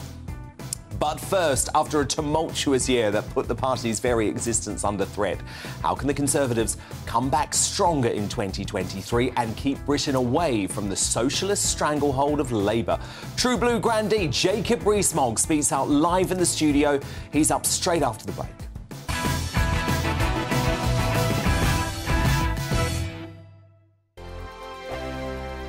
Monday to Thursday nights on GB News. At 6, it's Dubes & Co. 7 o'clock, Farage. At 8, join Mark Stein. And at 9, Dan Wootton Tonight, followed by Headliners. On TV, radio and online. This is GB News. Here on GB News Live, we'll be keeping you in the picture, finding out what's happening across the country and finding out why it matters to you. We'll have the facts fast with our team of reporters and specialist correspondents. Wherever it's happening, we'll be there from 12 noon on TV, radio and online. GB News, the People's Channel, Britain's news channel. We are GB News, the People's Channel. Why not take us home with you by visiting the GB News shop at gbnews.store. You'll find all the official merchandise, a really good present actually for yourself, your friends or your family. We ship across the UK mainland at no extra cost. GB News, the People's Channel. Join my show Farage, 7 p.m. till 8 p.m. Monday through Thursday, and there you will get opinion, analysis, debate, and I'll cover stories that nobody else dares to touch. You've been cancelled. Join the club. Oh my goodness me. And then for the last 15 minutes, talking pints. We're over a drink. We have a civilised conversation with someone. We very often disagree, but we do it in a grown-up way. Come and join me on Farage. Monday to Thursday on GB News, it's Bev Turner Today from 10 a.m. We're going to be here for you, our GB News family, to keep you up to date, but also make you smile. The guy went from puberty to adultery. And I can't wait to bring a few of my own opinions. I have no time for cultural totalitarianism. We'll engage in passionate, but always polite debate, with your thoughts and opinions at the centre of it all. Only on GB News, the People's Channel, Britain's news channel. Hi there, it's Stephen and Anne. At breakfast from 6 a.m, you'll always be caught up with everything you need to know, the latest headlines, opinions and debates. We'll bring you the good news and the bad, but most of all, we're here for you. Remember, send in your views and let us know what you would like us to talk about. That's because we're your news channel. And every morning at 6 a.m, it's breakfast on GB News. Join me every Sunday at 6 p.m. for Gloria Meets. In exclusive interviews, I'll be finding out who our politicians really are and what they really think. It's something that you would never want anyone to suffer. I didn't know what channels there were. I didn't think I'd be believed. I must have weighed about 7 stone and I'm 5'8". My instincts was to sort of cover this up. I mean, clearly that was a mistake. Join me every Sunday at 6 p.m. on GB News, the People's Channel, Britain's news channel. Hello, I'm Simon Evans. Join me on GB News for Headliners at 11 p.m, where I'll be joined by two of the country's top comedians as we take a look at tomorrow's newspapers tonight. If it's a big story, we'll be covering it, I guarantee, but we'll also have some fun along the way. That's GB News Headliners at 11 p.m. We won't put you to sleep, unlike some of the other paper review shows out there.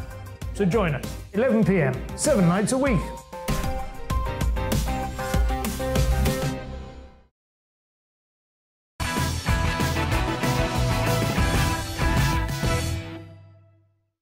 Time now for Conservative Party grandee Jacob Rees-Mogg, a distinguished MP for more than a decade. Jacob was Business Secretary, of course, under the ousted Liz Truss until October, and a senior Cabinet Minister under Boris Johnson before that. He's now on the backbenches, but remains one of the most popular Tories among both colleagues in Parliament and the Conservative grassroots, who, let's be honest, feel betrayed after the anti-democratic coup to impose Rishi Sunak as PM. So after a tumultuous year for the Tories in government, I'm delighted to say he joins me now. And Jacob, well, I mean, it's hard to believe when you look at where Boris Johnson was this time last year, fighting back against the health establishment, saying, no, we will not lock down despite all of that pressure, because you will remember, you were in the meetings last year, Sage wanted to lock us down again.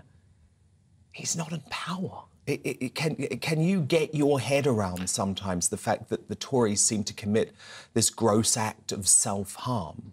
It's absolutely fascinating looking at it as a political commentator rather than as an active participant. It's not just the Tory party, but if you look at the three most charismatic leaders post-war, Margaret Thatcher, Tony Blair and Boris Johnson, and they're all decapitated by their own parties. And it's very hard to understand why, because all three of them were exceptionally good at winning elections. They had, and in two cases still have, a very vibrant charisma that gets their message across in a way that others can't. I mean, both Tony Blair and Boris Johnson appealed to the other side's voters in a way that normal leaders don't. and yet the party's decided to get rid of them. And I think it was a very eccentric decision to get rid of Blair, and an even more eccentric one to get rid of Boris Johnson. And can we just talk for a moment about the Conservative Party members? Because we have a lot of them who watch this show, and they feel very betrayed about what happened a couple of months ago. They were given no vote. There is now a real move amongst the establishment of your party to actually remove their democratic right forever. There's Lord Peter Cruddas has set up this new organisation, the Conservative Democratic Organisation, backed by Priti Patel. Do you back this organisation? What do you think is going on in your party? I strongly back the right of Conservative members to vote for the leader of their party.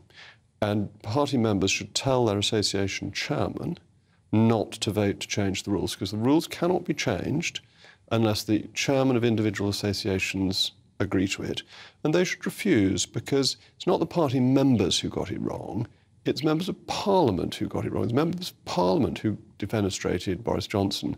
It was members of Parliament on their own who got us to Theresa May, which wasn't our most successful experiment in leadership. So I would strongly defend their right. I'm worried that the increase in the membership fee that is proposed, taking it from £25 to £39, will see a decline in members, and then people may say, well, we haven't got so many members now, so they shouldn't have the vote. I think that would be a very bad argument, and if democracy is a good thing, which as Conservatives we think it is, it should apply within the Conservative Party as much as in the country at large. How did we end up with Jeremy Hunt as Chancellor? Because it feels like there's been some sort of anti-democratic globalist coup to me. Oh, I wouldn't be too conspiratorial about it. Jeremy Hunt is a very intelligent, capable man. But he wasn't wanted by the party. He wasn't wanted to be leader by the party, but that doesn't mean that people don't respect his abilities. He's a thoughtful, considered individual. I'm not pretending I agree with him on everything, or that I would have chosen to make the decisions because he remember, made. he wanted a second referendum. He also was an advocate for a zero-COVID Chinese policy. Absolutely. I'm not saying that he gets everything right, but none of us get everything right. Pretty big things to get wrong. But he's accepted the referendum result. He's made it clear as Chancellor he won't do anything to undermine Brexit. Well, given that briefing to the Sunday Times the other week, the Swiss kite was flown and was shot down pretty swiftly, and resiled from pretty swiftly, and he's embraced the economic opportunities of being out of the European Union. He said that quite recently. So he is a big figure within the Tory party, and I wish him well. We need to have a successful and strong Chancellor of the Exchequer. We need a good and calm government, and I hope that he can be a part of that. It just felt to me like Liz Truss never was given a chance.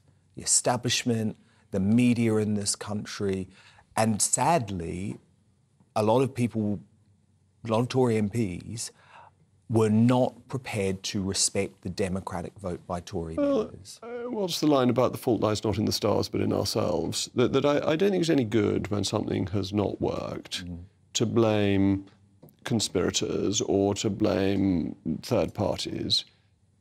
For a number of reasons, it didn't work. Some were luck, some were judgment. That is always the way. Do I think that much of what Liz was trying to achieve is a good thing to achieve, that we need economic growth? Yes, absolutely.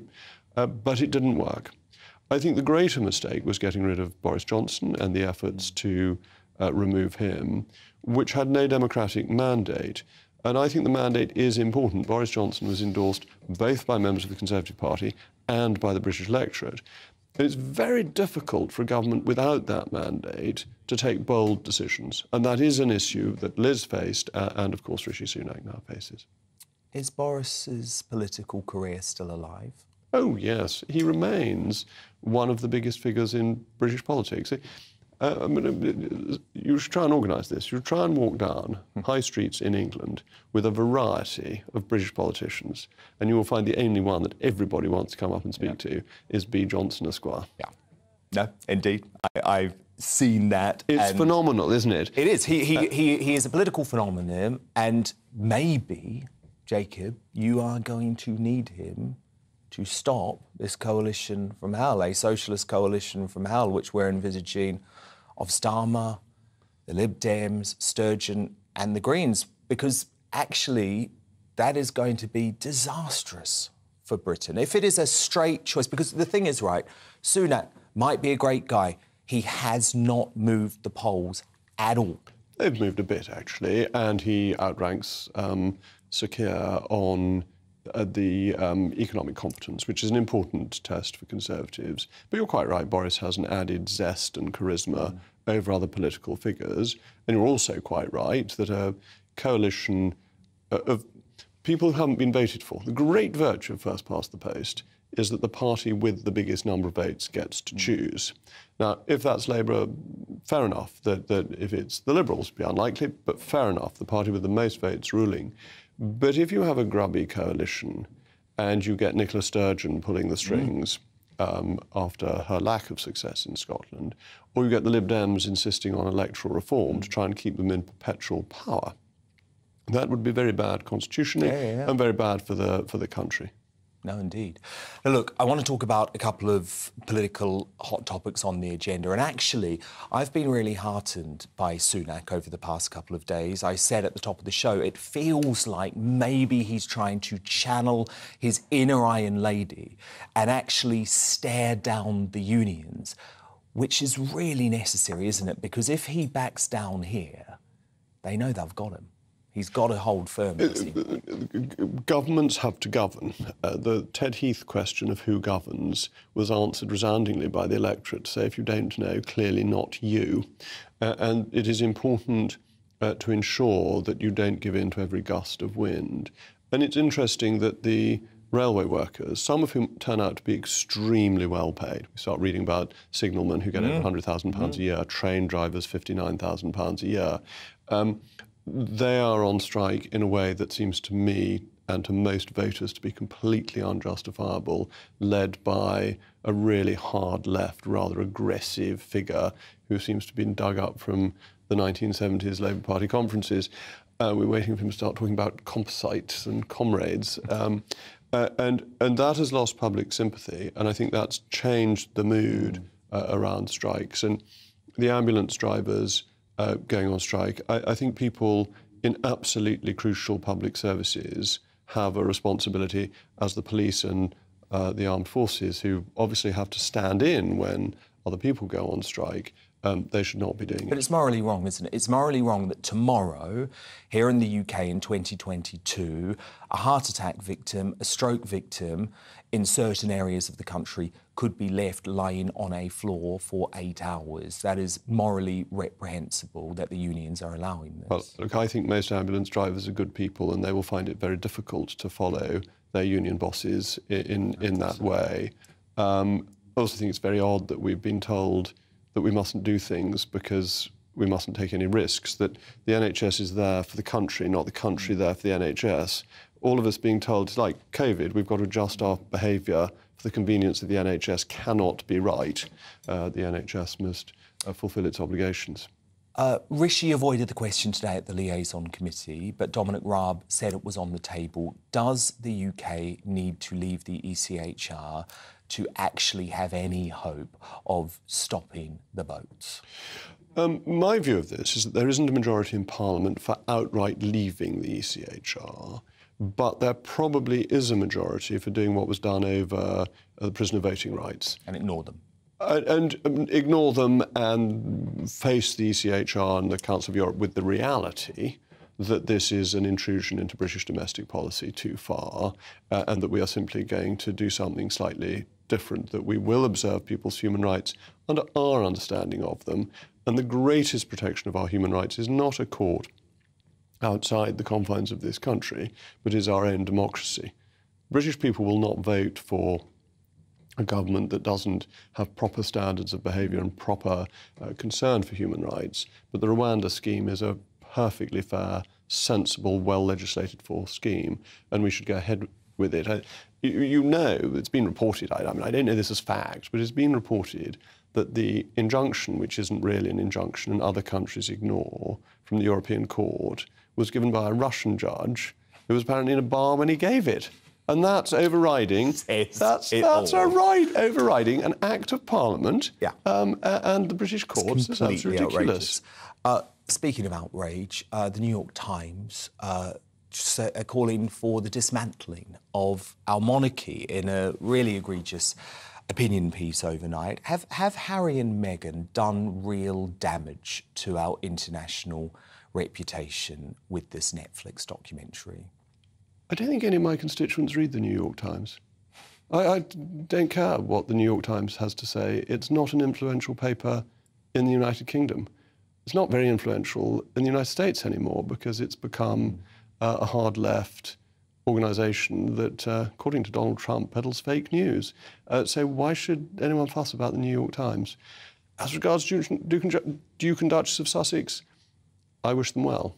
But what I'm concerned about, what I hold very dear because it's so much about the nation, what I think of as the nation, the symbolism of the nation, is the monarchy. And that is not affected by subsidiary members going on various television outlets or whatever else they do. I don't think that really matters. It's not a concerning issue. No, indeed. And look, I just wanted to end by playing a great moment from Channel 4 News a few weeks ago. This is when you, let's say, called out their presenter for some obvious bias live on air. Let's have a look at this. EU that make us inefficient. Have you seen today's We must poll? really be getting on with that. I mean, it suggests that people have changed their minds. Well, we had a referendum, and this is a bit like the Scottish question. Those of you who lost, and I include you in that category after your comments to Steve Baker, those of you who lost are very determined to have another referendum. You're just like Nicola Sturgeon, quite honestly. Well, we'll leave that for another conversation. My comments had nothing to do with politics or policy, I assure you. Have you apologised for them online? Do you want to apologise on the air for them? Because I think that's important. Good. I have apologised, Mr Rees-Mogg, and he's accepted. Oh, good. That's important. Now, he apologised because he was caught, obviously, and without wanting to necessarily pick specifically on Krishnan Guru Murthy, but it was a terrible thing. He called your former colleague, Steve Baker, the C word, live on air. There's a problem with much of our media, isn't there? Well, it is as it is. I actually think highly of Krishnan. I think he's a capable journalist. He's an interesting thinker, but he is as political as GB News is. And I think why I like GB News so much, it's clear that you're political, whereas some other outlets pretend that they're impartial. Of all the people I was interviewed by when he was still interviewing, I thought Jon Snow was one of the best and fairest interviewers in that he would give a socialist as tough a ride as a conservative. But Jon did not have conservative views. And I thought he managed to get it right by not hiding his views, but by being very fair when you were being interviewed. Not everybody is as good at doing it as Jon Snow was. No, definitely not. Jacob Rees-Mogg, great to have you. Pleasure. Have a very Merry Christmas. Thank you. Merry Christmas to you much. too. Thank you. But coming up, is it wrong to speak out against striking ambulance workers putting lives at risk? Fleet Street icon Calvin McKenzie has come under fire online for his condemnation of emergency workers. He's going to defend his position live at 10:45. But first, with Prince Harry agreeing to yet another bombshell interview with his ITV ally Tom Bradbury, why are the Sussexes so terrified of facing tough questions? My superstar panel return to debate that in the Media Buzz next. Plus, we're going to have a first look at Channel 4's controversial Christmas offering, Prince Andrew, the musical. Back soon.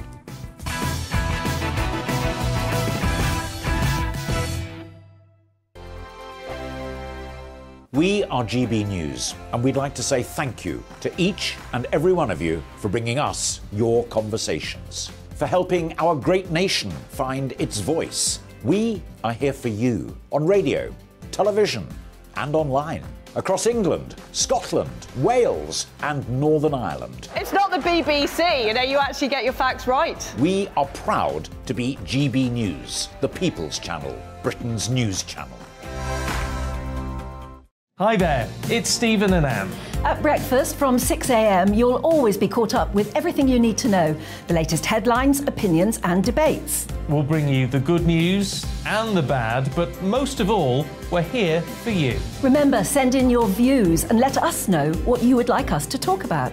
That's because we're your news channel. And every morning at 6 a.m, it's breakfast on GB News. Monday to Thursday on GB News, it's Bev Turner Today from 10 a.m. We're going to be here for you, our GB News family, to keep you up to date, but also make you smile. The guy went from puberty to adultery. And I can't wait to bring a few of my own opinions. I have no time for cultural totalitarianism. We'll engage in passionate, but always polite debate, with your thoughts and opinions at the centre of it all. Only on GB News, the People's Channel, Britain's news channel. Join me, Nana Akue, Saturday and Sunday afternoons on GB News. Expect fiery debate and passionate discussion as me and my panel tackle some of the biggest topics hitting the headlines. It's a place for everyone's opinion. No one gets cancelled, but no one gets an easy ride. Oh, she's on it today! Be ready for conversations that are fierce, frank, and of course, fun. Every Saturday and Sunday afternoon from 4 p.m. on GB News, the People's Channel. Join my show Farage, 7 p.m. till 8 p.m. Monday through Thursday, and there you will get opinion, analysis, debate, and I'll cover stories that nobody else dares to touch. You've been cancelled. Join the club. Oh my goodness me. And then for the last 15 minutes, talking pints. We're over a drink. We have a civilised conversation with someone. We very often disagree, but we do it in a grown-up way. Come and join me on Farage. We are GB News, the People's Channel. And right across the United Kingdom. You can find us on Sky Channel 512. Virgin Media Channel 604. Freesat Channel 216. Freeview Channel 236. And YouView Channel 236. You can also take us with you on DAB+ radio. With the GB News app and at the website gbnews.uk. We're absolutely everywhere. Come join us on GB News, the People's Channel, Britain's news channel.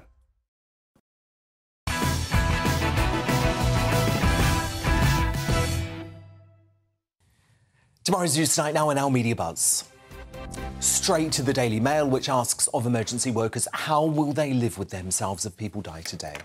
The Daily Telegraph leads with Health Secretary Steve Barclay's claim that unions have made a conscious choice to inflict harm on patients. And in another catastrophe, the Daily Express leads with the failure of the Royal Mail to deliver Christmas Post on time, calling it the Royal Fail. Just one of 120 first-class letters posted by People in England arrived at its destination the next working day. Terrible stuff. Back with me now, top Daily Mail columnist Amanda Patel, the Reverend Calvin Robinson and the author and journalist Rebecca Reid. Now, throughout the Harry and Meghan circus act on Netflix, the couple tied themselves in so many knots until their so-called truth was exposed as a fallacy. Take this moment, where Meghan records her emotional encounter with ITV's Tom Bradby, claiming she was oblivious, completely oblivious that this recorded interview with a national broadcaster would ever be released to the public. Hello, how are you? You okay? Yes. Okay. Tom, the journalist who was on that trip with us. Yes, the Africa documentary. This was a royal documentary that the palace was greenlighting. I guess I just assumed this was just going to be a glossy version of a happy tour. I didn't know what he was going to ask me. You can see, like, I hadn't touched up my makeup. I was just fried. Would it be fair to say not really okay, since really been a struggle? Yes. I mean, I guess I just never thought they'd even use it in the documentary. I had no idea that was going to be like the thing that traveled around the world.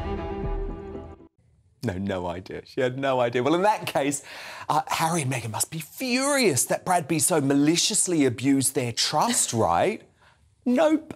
In actual fact, relations couldn't be better because he's been handpicked by Has for an interview about his hatchet job memoir, Spare, due for release on January the 10th. And to top it all off, in April last year, I exclusively revealed that Bradby was in a bitter feud with the Prince of Wales after he sided with Harry over William in the War of the Windsors. So first, the cosy catch-up with BFF Oprah Winfrey, now a sit-down interview with their #1 British ally and BFF from ITV. I mean, Amanda Patel, this is not a couple that want to submit themselves to any journalistic scrutiny, is it? That's certainly true, Dan. Can I just say one thing? Yes. When you introduced me, you say Amanda Patel, the Reverend.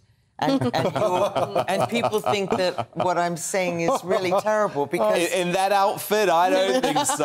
I'd go to that church. Can I just say you just did a little pause there? OK, back on to... OK, fine. Back on to Meghan and Harry.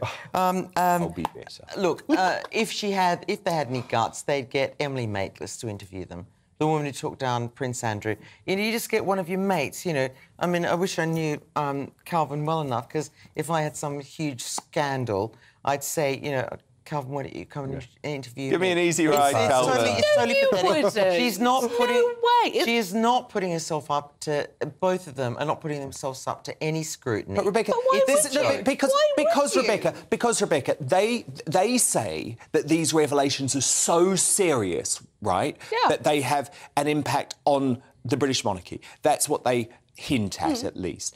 So if they're so serious, we can't take you seriously if the people asking the questions are your BFF Oprah and your BFF Tom Bradby. Dan, we cannot take you seriously. If I had a big interview to give, I would get my friend Angelica Malin to do it. She comes on here sometimes. Not us. She'd be my best friend since I was 22. That is the person I get, because I know she'd ask me the questions. Yeah, and we wouldn't take it seriously. Of course you wouldn't, but why on We wouldn't earth? take it seriously. Why on earth? They have got a bit of a problem with keeping an exact track record of what they said before. I totally agree with that. Why on earth would they want somebody to come be mean to them? Why would anybody not be mean to them, just ask them But the they saw questions Prince like, Andrew. OK, you said that was black and that was white. Oh, jeez, I shouldn't have said that. I'm sorry, you said that That's another one in the blasphemy jar for was- Amanda.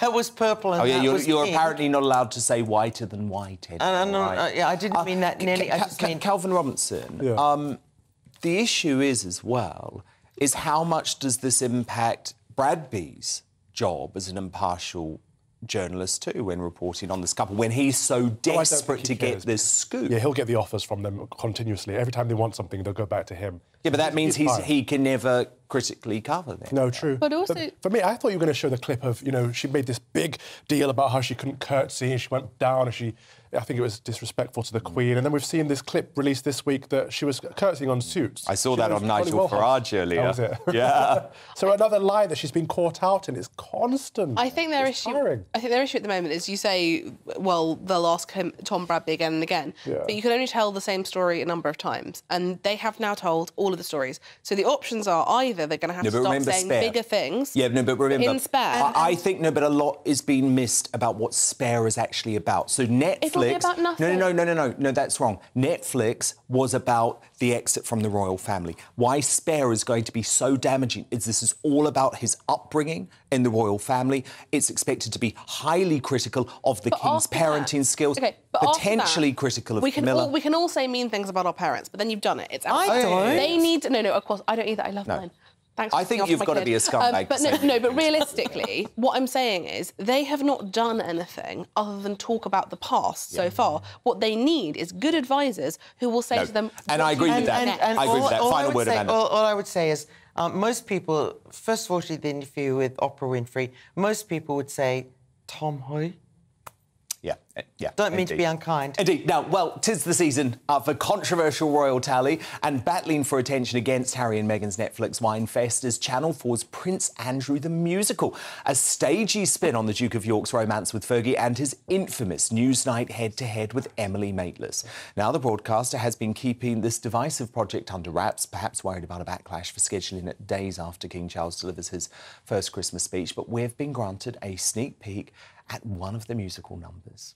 Royal Highness, how do you think that went? Well, I nailed it. I did everything right. Care for a profiterole? A what? I nailed it! Goodness me. Goodness me, it's all gone mad. Rebecca Reid, Calvin Robinson, Amanda Platel, do stand by, because coming up, one of my panellists reveals why the DVLA has given them road rage as I crown today's greatest Britain and Union jackass. But first, Calvin Mackenzie's scathing takedown of striking ambulance workers drew calls for cancellation from the woke mob, but he's free to speak his mind on my show, and that's what he's going to do straight after the break. We're back in just 2 minutes' time.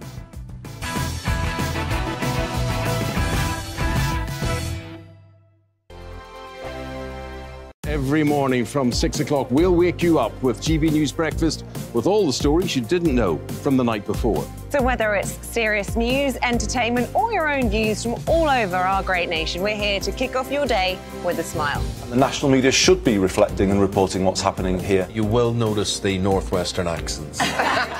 Whether you're with us on TV, radio, or online, every morning, it's breakfast from 6 a.m. Hope you can join us. We are GB News, right across the nation. You can get us on television, on radio, on digital. We're absolutely everywhere. Amazing! You see, amazing! You remind me of me in the European Parliament. But here's the most important bit. We are not part of the mainstream establishment. We think and speak just like you do. We are the People's Channel. Magnificent. That's really, really thoughtful. Come and join us on GB News, the People's News Channel. My name's Tom Harwood and join me 9:30 a.m. every weekday for The Briefing, your one-stop shop for everything you need to know about what's going on in politics today. I wonder if this is a deal that might need to be like the biscuits in this factory, twice baked. Is there not an opportunity here to win out against the extremes? Tom Harwood, GB News. What are you going to do about it? Things should have been done differently, and they certainly are being done differently. Don't miss it. The Briefing with me, Tom Harwood, 9:30 Monday to Friday on GB News. Join me, Nana Akue, Saturday and Sunday afternoons on GB News. Expect fiery debate and passionate discussion as me and my panel tackle some of the biggest topics hitting the headlines. It's a place for everyone's opinion. No one gets cancelled, but no one gets an easy ride. Oh, she's on it today! Be ready for conversations that are fierce, frank, and of course, fun. Every Saturday and Sunday afternoon from 4 p.m. on GB News, the People's Channel.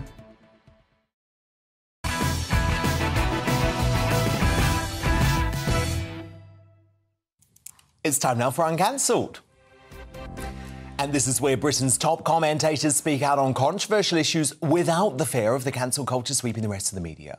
Protesting nurses have only just returned to their posts, and yet in under 2 hours' time, the first paramedics and emergency workers will walk out across England and Wales in the biggest ambulance strike for 30 years. With only immediately life-threatening calls due to be answered, disruption is expected to last up to 3 days, leaving thousands of vulnerable patients at serious risk. Our elderly relatives will have nobody to pick them up from a fall. Heart attack victims will have to make their own way to hospital. And it's been warned those with dementia risk being left to, quote, wander the streets. NHS bosses have said there is a huge risk of harm, and they're not the only ones expressing concerns. Our very own Fleet Street veteran, Calvin McKenzie, has today come under fire from union sympathisers online for daring to speak out against these callous striking workers. So, Calvin McKenzie, you've let loose on this today, and folk are saying you should be cancelled for what you've had to say about ambulance workers. So go on. Go on. There's been the most massive pile-on by revolting admirers of ambulance drivers. Let's be honest about it. You spelled it out. And I see finally, we've now even got Barclay, the Secretary of State for Health, now saying the same thing. That what's happening is that these people are using your family, your children, your mum and dad, their problems in order to get themselves a pay rise. And the way that they're trying to turn it round and say, oh, it's down to the government is absolute poppycock. When you go into a job like that, it's the same with the police force, the same with the army. The idea that you're going to now use some old dear lying on a bathroom floor to turn round to say to the government, you give us another £4 a week or we're going to kill that woman. It's an absolute disgrace. I describe them, the ambulance drivers, and I believe this, and this is what sparked off all the lefties. I also climbed into Unison, GMB, Unite. I don't give a stuff, right? I describe them as vile shitbags, and that is the truth. They can hand out the stuff, they can hand it out, but when somebody gives it back to them, and what I can't understand Calvin, is what about why when they haven't come we got back a to prime you? minister? What about when they come... Sorry? We'll come to that in 1 second, but what about when they come back to you, Calvin, and say, OK, we get paid £27,055 and we can't live on that? Because that's what they'll say to you. The answer is, I don't know what their average earnings are. And what they never take into account is, of course, that they get the kind of pension which you or any of your colleagues or anybody watching your show can only dream about, which is worth about another 20%. And by the way, they're one of the reasons why they're all quitting teachers and the like, and NHS and all state workers all start quitting around about 51 because they've done 30 years of service and they join the Great Resignation, which is causing such a problem in our country. Look, I'm not saying that they make a king's ransom or a queen's ransom. They don't. And I do accept that the only way you can really guarantee a pay rise is prepared to walk from the job which you're currently doing. And I reckon that's a problem for us. And if that turned out to be a massive problem, if half the workforce went, we would have to pay them more money. But the idea of, let's ever lose sight of the idea that tomorrow, and already, I don't know whether you've been following this, in Bangor, a lady in a nursing home fell on the floor, broke her hip. She was there for 25 hours. 25 hours. Do you know what they said? The Welsh Ambulance Service said? The Welsh Ambulance Service said, oh, this was due to the fact that a number of ambulance drivers went sick and there was a lot of demand. Is 20... Yeah. Honestly, Dan, is 25 hours acceptable? No, of course it's not. Of course it's not. And I don't believe they should be allowed to strike, Calvin, personally. I don't think the nurses should be allowed to strike. I don't think the ambulance workers should be allowed to strike. I think they should be in the same category as the police and our armed forces. But look, you wanted to talk about the political side of this. I've actually been quite complimentary of Rishi Sunak today because I think he's channeling his inner Margaret Thatcher here. But you disagree? Oh, yes. I think they should have got on the front foot earlier. Barclay is now saying this. By the way, when the Daily Telegraph comes out or you pick it up online or whatever, right, that will be within a few hours of the strike actually starting. They should have started all this campaign a week, 10 days ago. There will be lots of people on their side. And imagine how the story will fly around the world. Immediately people start dying. What kind of sign is that for our country? We can't get out of the country because of border force. Yeah, and people will die tomorrow. We can't get out because of we can't get out of our local village because of trains. And now, actually, we can't even get a hospital because somebody's decided they want a pay rise. I admire what Sunak is doing. I think they should get up their PR and get Barclay out more often. Calvin McKenzie. Well, certainly uncancelled to date. Thank you, Calvin. Have a very Merry Christmas, and we will speak in the new year. But it is time now to reveal today's greatest Britain in Union Jackass. My superstar panel return, Amanda Patel, your GB nominee, please. It is Home Secretary Suella Braverman, because she's finally got through the Rwanda scheme, which will see illegal immigrants packed off these shores. I think we should rename her Suella Braveheart. Like it. Oh, no, actually, he died, didn't he? Mel Gibson died. No, we won't do that. OK. Calvin Robinson, your nominee. Mine is an honorary nominee for Tucker Carlson because he has exposed the conspiracy that the CIA, it seems, did have something to do with JFK's assassination. And a week before he was assassinated, he said, "There is a plot in the country to enslave every man, woman and child. Before I leave this high and noble office, I intend to expose this plot." And the CIA killed him. Yeah, we need to look much more into this. I'm fascinated with the JFK assassination and Tucker's doing great work on it. Rebecca Reed, your nominee. Get the true crime girlies on that one. They could get that solved. Beth Mead, the footballer, Lioness, for being nominated for Sports Personality of the Year. OK, great. Well, great nominees, but I'm actually going to go with Amanda Patel. She's already got a nickname here, Amanda. It's Superwoman Suella, and don't you forget it. But no, she is today's greatest Britain because she always gets a pile of you-know-what chucked over her, and she has stood firm when it comes to the Rwanda scheme. Union Jackass time now. Amanda Patel, who are you nominating? Well, this is our last show before Christmas, or mine. It's got to be Meghan and Harry, hasn't it? Who have now got this new documentary coming out where they're going to walk in Nelson Mandela's shoes and inspire the world. Well, I've gone out to Joe Bergen, I've walked in his shoes. They're just bought from the local shop. They cost about £5 to do the trip. Very fitting end for that. You just wanted an easy win, didn't you? Calvin Robinson. That was carefully considered. Calvin Robinson, your nominee. Mine's the University of Brighton for cancelling Christmas. Another one of these woke universities that's told their lecturers to avoid using the word Christmas when wishing people a happy Christmas. A happy winter closure, everybody.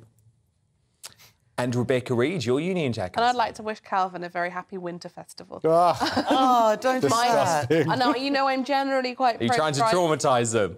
I'm generally quite pro-unions and strikes, but one group of people who I have no time for is the DVLA, who have got the biggest backlog of anything due to the pandemic and have gone on a 6-day strike, despite the fact that they barely worked through the pandemic, meaning that young people all over the country are being hampered in their development and freedoms. Well, do you know what? Just to prove that I'm not completely predictable. No. Thank you, Calvin. Don't stop now. I'm actually going to go with Rebecca Reid and the DVLA, because how brilliant that even the lefties, even the Mick Lynch lovers are starting to turn on these strikes because they are having such real-world consequences. But Dan, Harry and Meghan. Yeah, you know, they'll be back. It's a Christmas miracle, a Winterval miracle. Look, what a great year it's been with you three. I've absolutely loved it. Have a wonderful Christmas. Calvin, I know you've got big Christmas shows coming up, don't you? Yes, there is a GB News Christmas special on Christmas Eve at 2 p.m. and Christmas Day at 11 a.m. Absolutely. And let me just do a little plug to say tomorrow night on the show we're going to be revealing the greatest Britons and Union Jackasses of the year. So you've got to be back with us tomorrow. It's my last show of the year. Amanda Patel, Calvin Robinson, Rebecca Reid. I'll see you tomorrow night at 9 p.m. Headliners is next, though. Good night.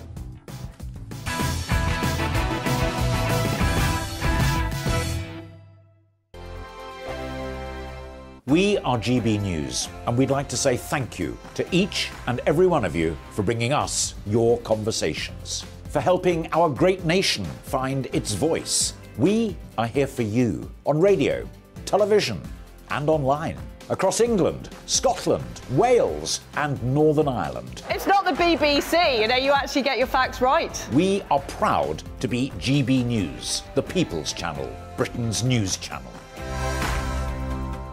Monday to Thursday, 9 p.m. till 11 p.m. Join me, Dan Wootton. I'll bring you the sharpest takes and hottest debates. Do you not believe in prison? I don't believe in prison. I'm completely stunned. I guarantee you there'll be no spin, no bias, no censorship. I actually was personally quite offended by it. And no reason to go to bed. So I guess they've always been quite woke. That's Dan Wootton tonight on TV, radio and online. Monday to Thursday from 9 p.m. till 11 p.m. on GB News. The People's Channel, Britain's news channel. My name's Tom Harwood, and join me 9:30 a.m. every weekday for The Briefing, your one-stop shop for everything you need to know about what's going on in politics today. I wonder if this is a deal that might need to be like the biscuits in this factory, twice baked. Is there not an opportunity here to win out against the extremes? Tom Harwood, GB News. What are you going to do about it? Things should have been done differently, and they certainly are being done differently. Don't miss it. The Briefing with me, Tom Harwood, 9:30 Monday to Friday on GB News. Every morning from 6 o'clock, we'll wake you up with GB News Breakfast with all the stories you didn't know from the night before. So whether it's serious news, entertainment, or your own views from all over our great nation, we're here to kick off your day with a smile. The national media should be reflecting and reporting what's happening here. You will notice the northwestern accents.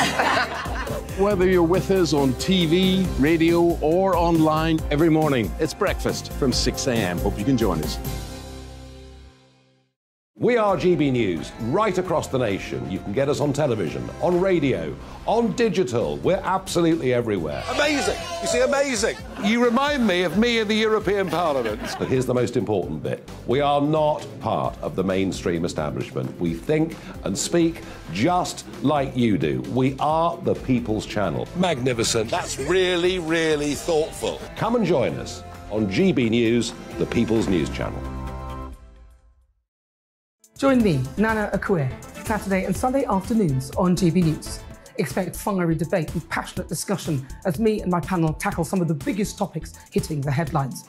It's a place for everyone's opinion. No one gets cancelled, but no one gets an easy ride. Oh, she's on it today! Be ready for conversations that are fierce, frank, and of course, fun. Every Saturday and Sunday afternoon from 4 p.m. on GB News, the People's Channel. We are GB News, the People's Channel. And right across the United Kingdom. You can find us on Sky Channel 512. Virgin Media Channel 604. Freesat Channel 216. Freeview channel 236. And YouView channel 236. You can also take us with you on DAB+ radio. With the GB News app and at the website gbnews.uk. We're absolutely everywhere. Come join us on GB News, the People's Channel, Britain's news channel.